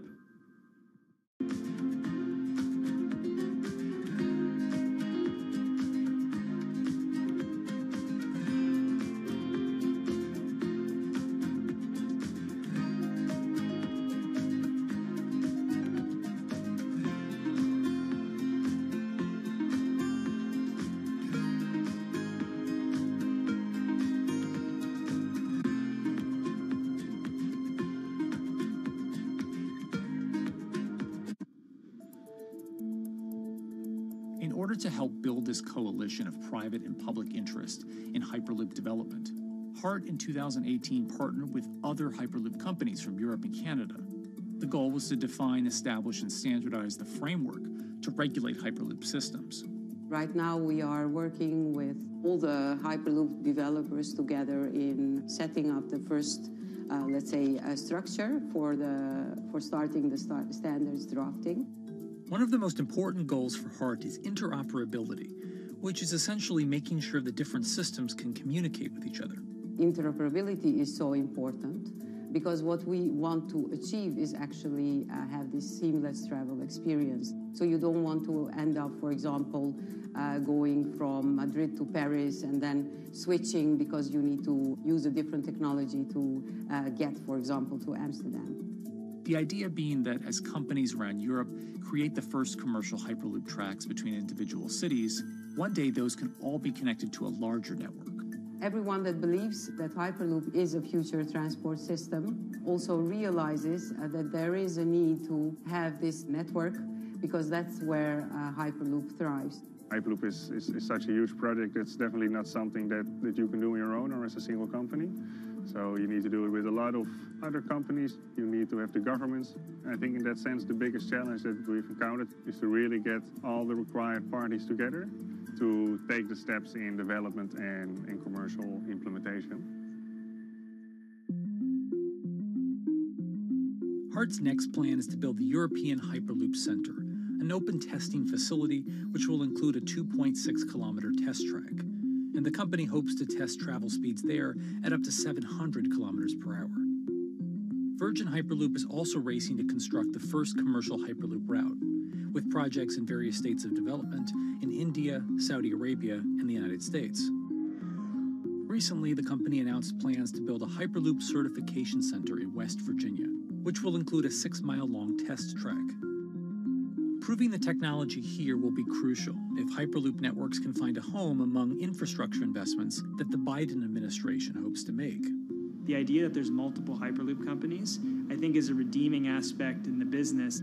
People really want to see something happen, so having multiple people move forward is good for that. I was struck when Josh and Sarah rode the pod. 2 or 3 of the major outlets used the phrase, "We now have a new mode of transport." And although all of that technology had existed before those 2 human beings rode it, it was the moment at which those 2 human beings traveled that short distance down the tube that in popular imagination, Hyperloop became a mode of transport. The metaphor I use with my team is that, the Wright brothers were first, but none of us fly on Wright brothers airlines anymore.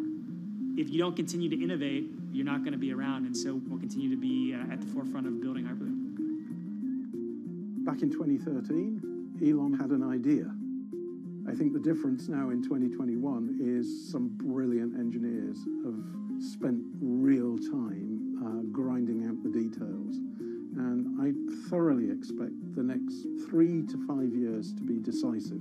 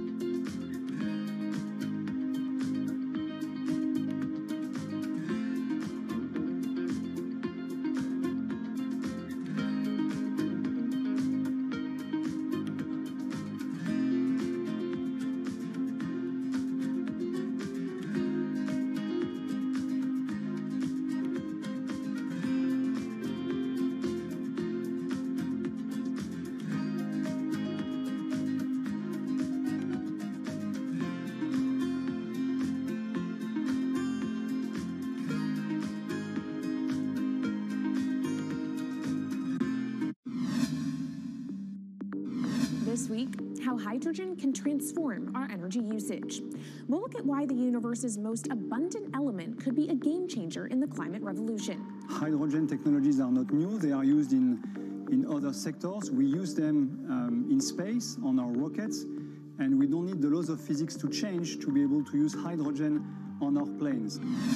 From iron ore to green hydrogen, one of Australia's richest men tells us about his pivot to sustainable energy. Let's take action. It's practical, it's implementable. Let's do it now. Plus, the hydrogen revolution. We'll speak with the CEO of Italian utilities firm Snam about his new book and how green hydrogen could be competitive within 5 years. Costs are coming down and people are waking up to the fact that it's the only way to decarbonize certain sectors. From Bloomberg's global headquarters in New York, I'm Kaylee Lyons, and this is Bloomberg Green.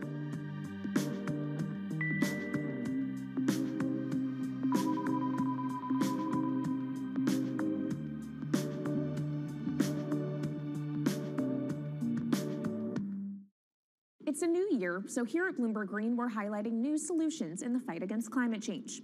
And one of those is as old as the universe itself, hydrogen. It's the simplest element around, but could well be a game changer when it comes to turning around our dependence on fossil fuels. Today, hydrogen is used in the chemicals industry to produce petroleum products. It's also starting to be used in steel production, an industry under a lot of pressure to decarbonize. But it has far more uses as well, from powering cars to heating our homes. And Bloomberg New Energy Finance sees a seismic shift in the sector in the next 10 years as green hydrogen squeezes out dirtier alternatives. So-called gray hydrogen dominates today. But as renewable electricity gets cheaper and more accessible, so will green hydrogen. In this week's edition of Bloomberg Green, we'll explore what this push into hydrogen means for tackling climate change. We'll hear from Australian billionaire Twiggy Forrest about his pivot from iron ore to hydrogen, and we'll also speak with the CEO of Italian utility company Snam about his book, The Hydrogen Revolution. But first, what are we using hydrogen for? And why does it actually matter? Christine Lee Edwards explains. Hydrogen, the most plentiful element in the universe. On Earth, we find it mostly bonded to oxygen in the form of water. or in other gases known as hydrocarbons. Hydrogen gas, H2, burns hot and clean, making it an attractive tool in the race to net zero. But isolating hydrogen from other elements is no easy task. Today, the cheapest way to do this is via chemical processes that break up natural gas. This releases a lot of carbon dioxide. Another method is to use electricity to split water molecules in a process called electrolysis. Although there is no carbon byproduct, a lot of electricity is needed. And if this power comes from burning coal or gas, it negates the zero emissions goals of using hydrogen to begin with. Hydrogen produced in this way, powered by fossil fuels, is called gray hydrogen. If carbon capture and storage is used together with fossil fuels, then it becomes blue hydrogen. If nuclear power is used, it's called pink. And finally, green hydrogen is when it's produced via electrolysis and powered from renewable sources. This method is considered emissions-free. It's predicted that by the early 2030s, H2 made from renewables will be cheaper than that made from fossil fuels. But that hinges on the cost of electrolysis declining, which will be achieved through larger projects and an expansion of manufacturing. To be clear, vast amounts of H2 are already used today.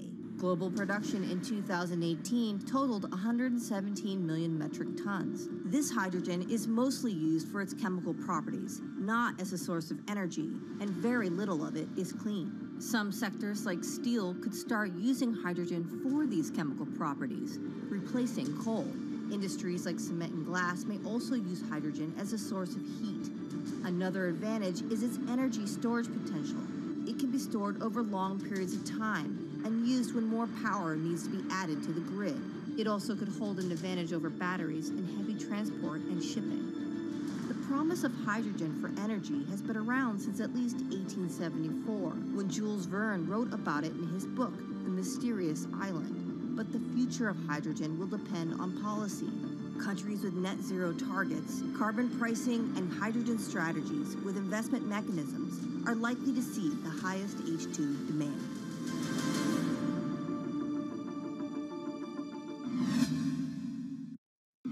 That was Bloomberg's Christine Lee Edwards explaining what hydrogen means for the energy transition. But how are businesses approaching the sector? Well, one of Australia's richest men is making a big play into hydrogen. Andrew Forrest, better known as Twiggy, made his fortune from iron ore, being the chairman, former CEO, and major shareholder in Fortescue Metals, one of the world's biggest miners. But after having made over $10 billion in profit from the metal in the last fiscal year, Twiggy wants to transform Fortescue into a clean energy company. He's been scouring the planet in search of investment opportunities in hydrogen and renewables. The firm plans to allocate up to 10% of its annual profits for green energy investments and is exploring projects across the globe, from Indonesia to Argentina. Francine Lacqua caught up with Twiggy Forrest.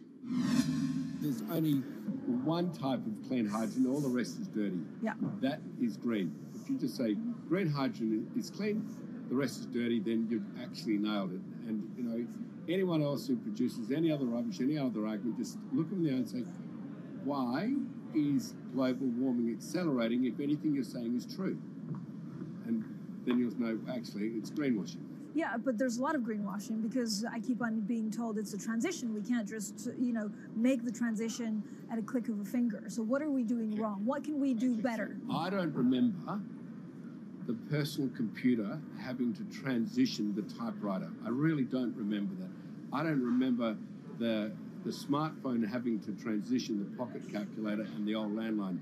You know, its transition line is complete rubbish. The lie got put to it 2 days ago when JCB, a really loved British company, every right for the country to be proud of JCB, and Fortescue, holding a bit of a similar reputation, fantastic track record, everyone's been super well from Fortescue, huge balance sheet, super strong. When those two companies got together and agreed a $79 billion US agreement per annum, right, then that's a real wake-up call to say, hang on, green hydrogen is obviously commercial now. You know, every other form of fossil fuel hydrogen, you know, it can compete with it on price, it can probably lose on price, but what we know, it is cooking the planet. And only green hydrogen zero methane, zero carbon in the supply chain. Don't worry about the molecules in the supply chain. But at the moment, we're not even phasing out coal, if you look at the G20 communique. So we have a long way to go to talk about only using green hydrogen. Yeah, so look, I have a call, which I'd like to make now, that the world should not fund any more coal-fired power stations, coal mining projects, ever. We should wind them down as quickly as possible because they are cooking the planet just like grey and blue hydrogen is cooking the planet.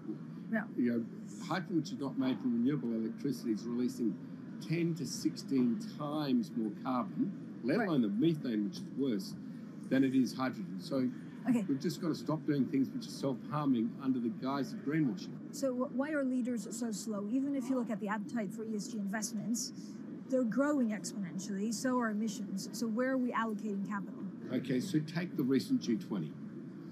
There's probably a reason why there wasn't strong action coming out of the G20 because people were not aware that major transactions between large companies were taking place now on green hydrogen, that actually this pollution-free all the way to the supply chain fuel was now being transacted at multi-billion-dollar scale. If they'd known that, I don't believe any sovereign leader or any energy minister or climate change minister could not take ultra seriously that green hydrogen is now here to stay. It's broken through. History has been made. It will never go back.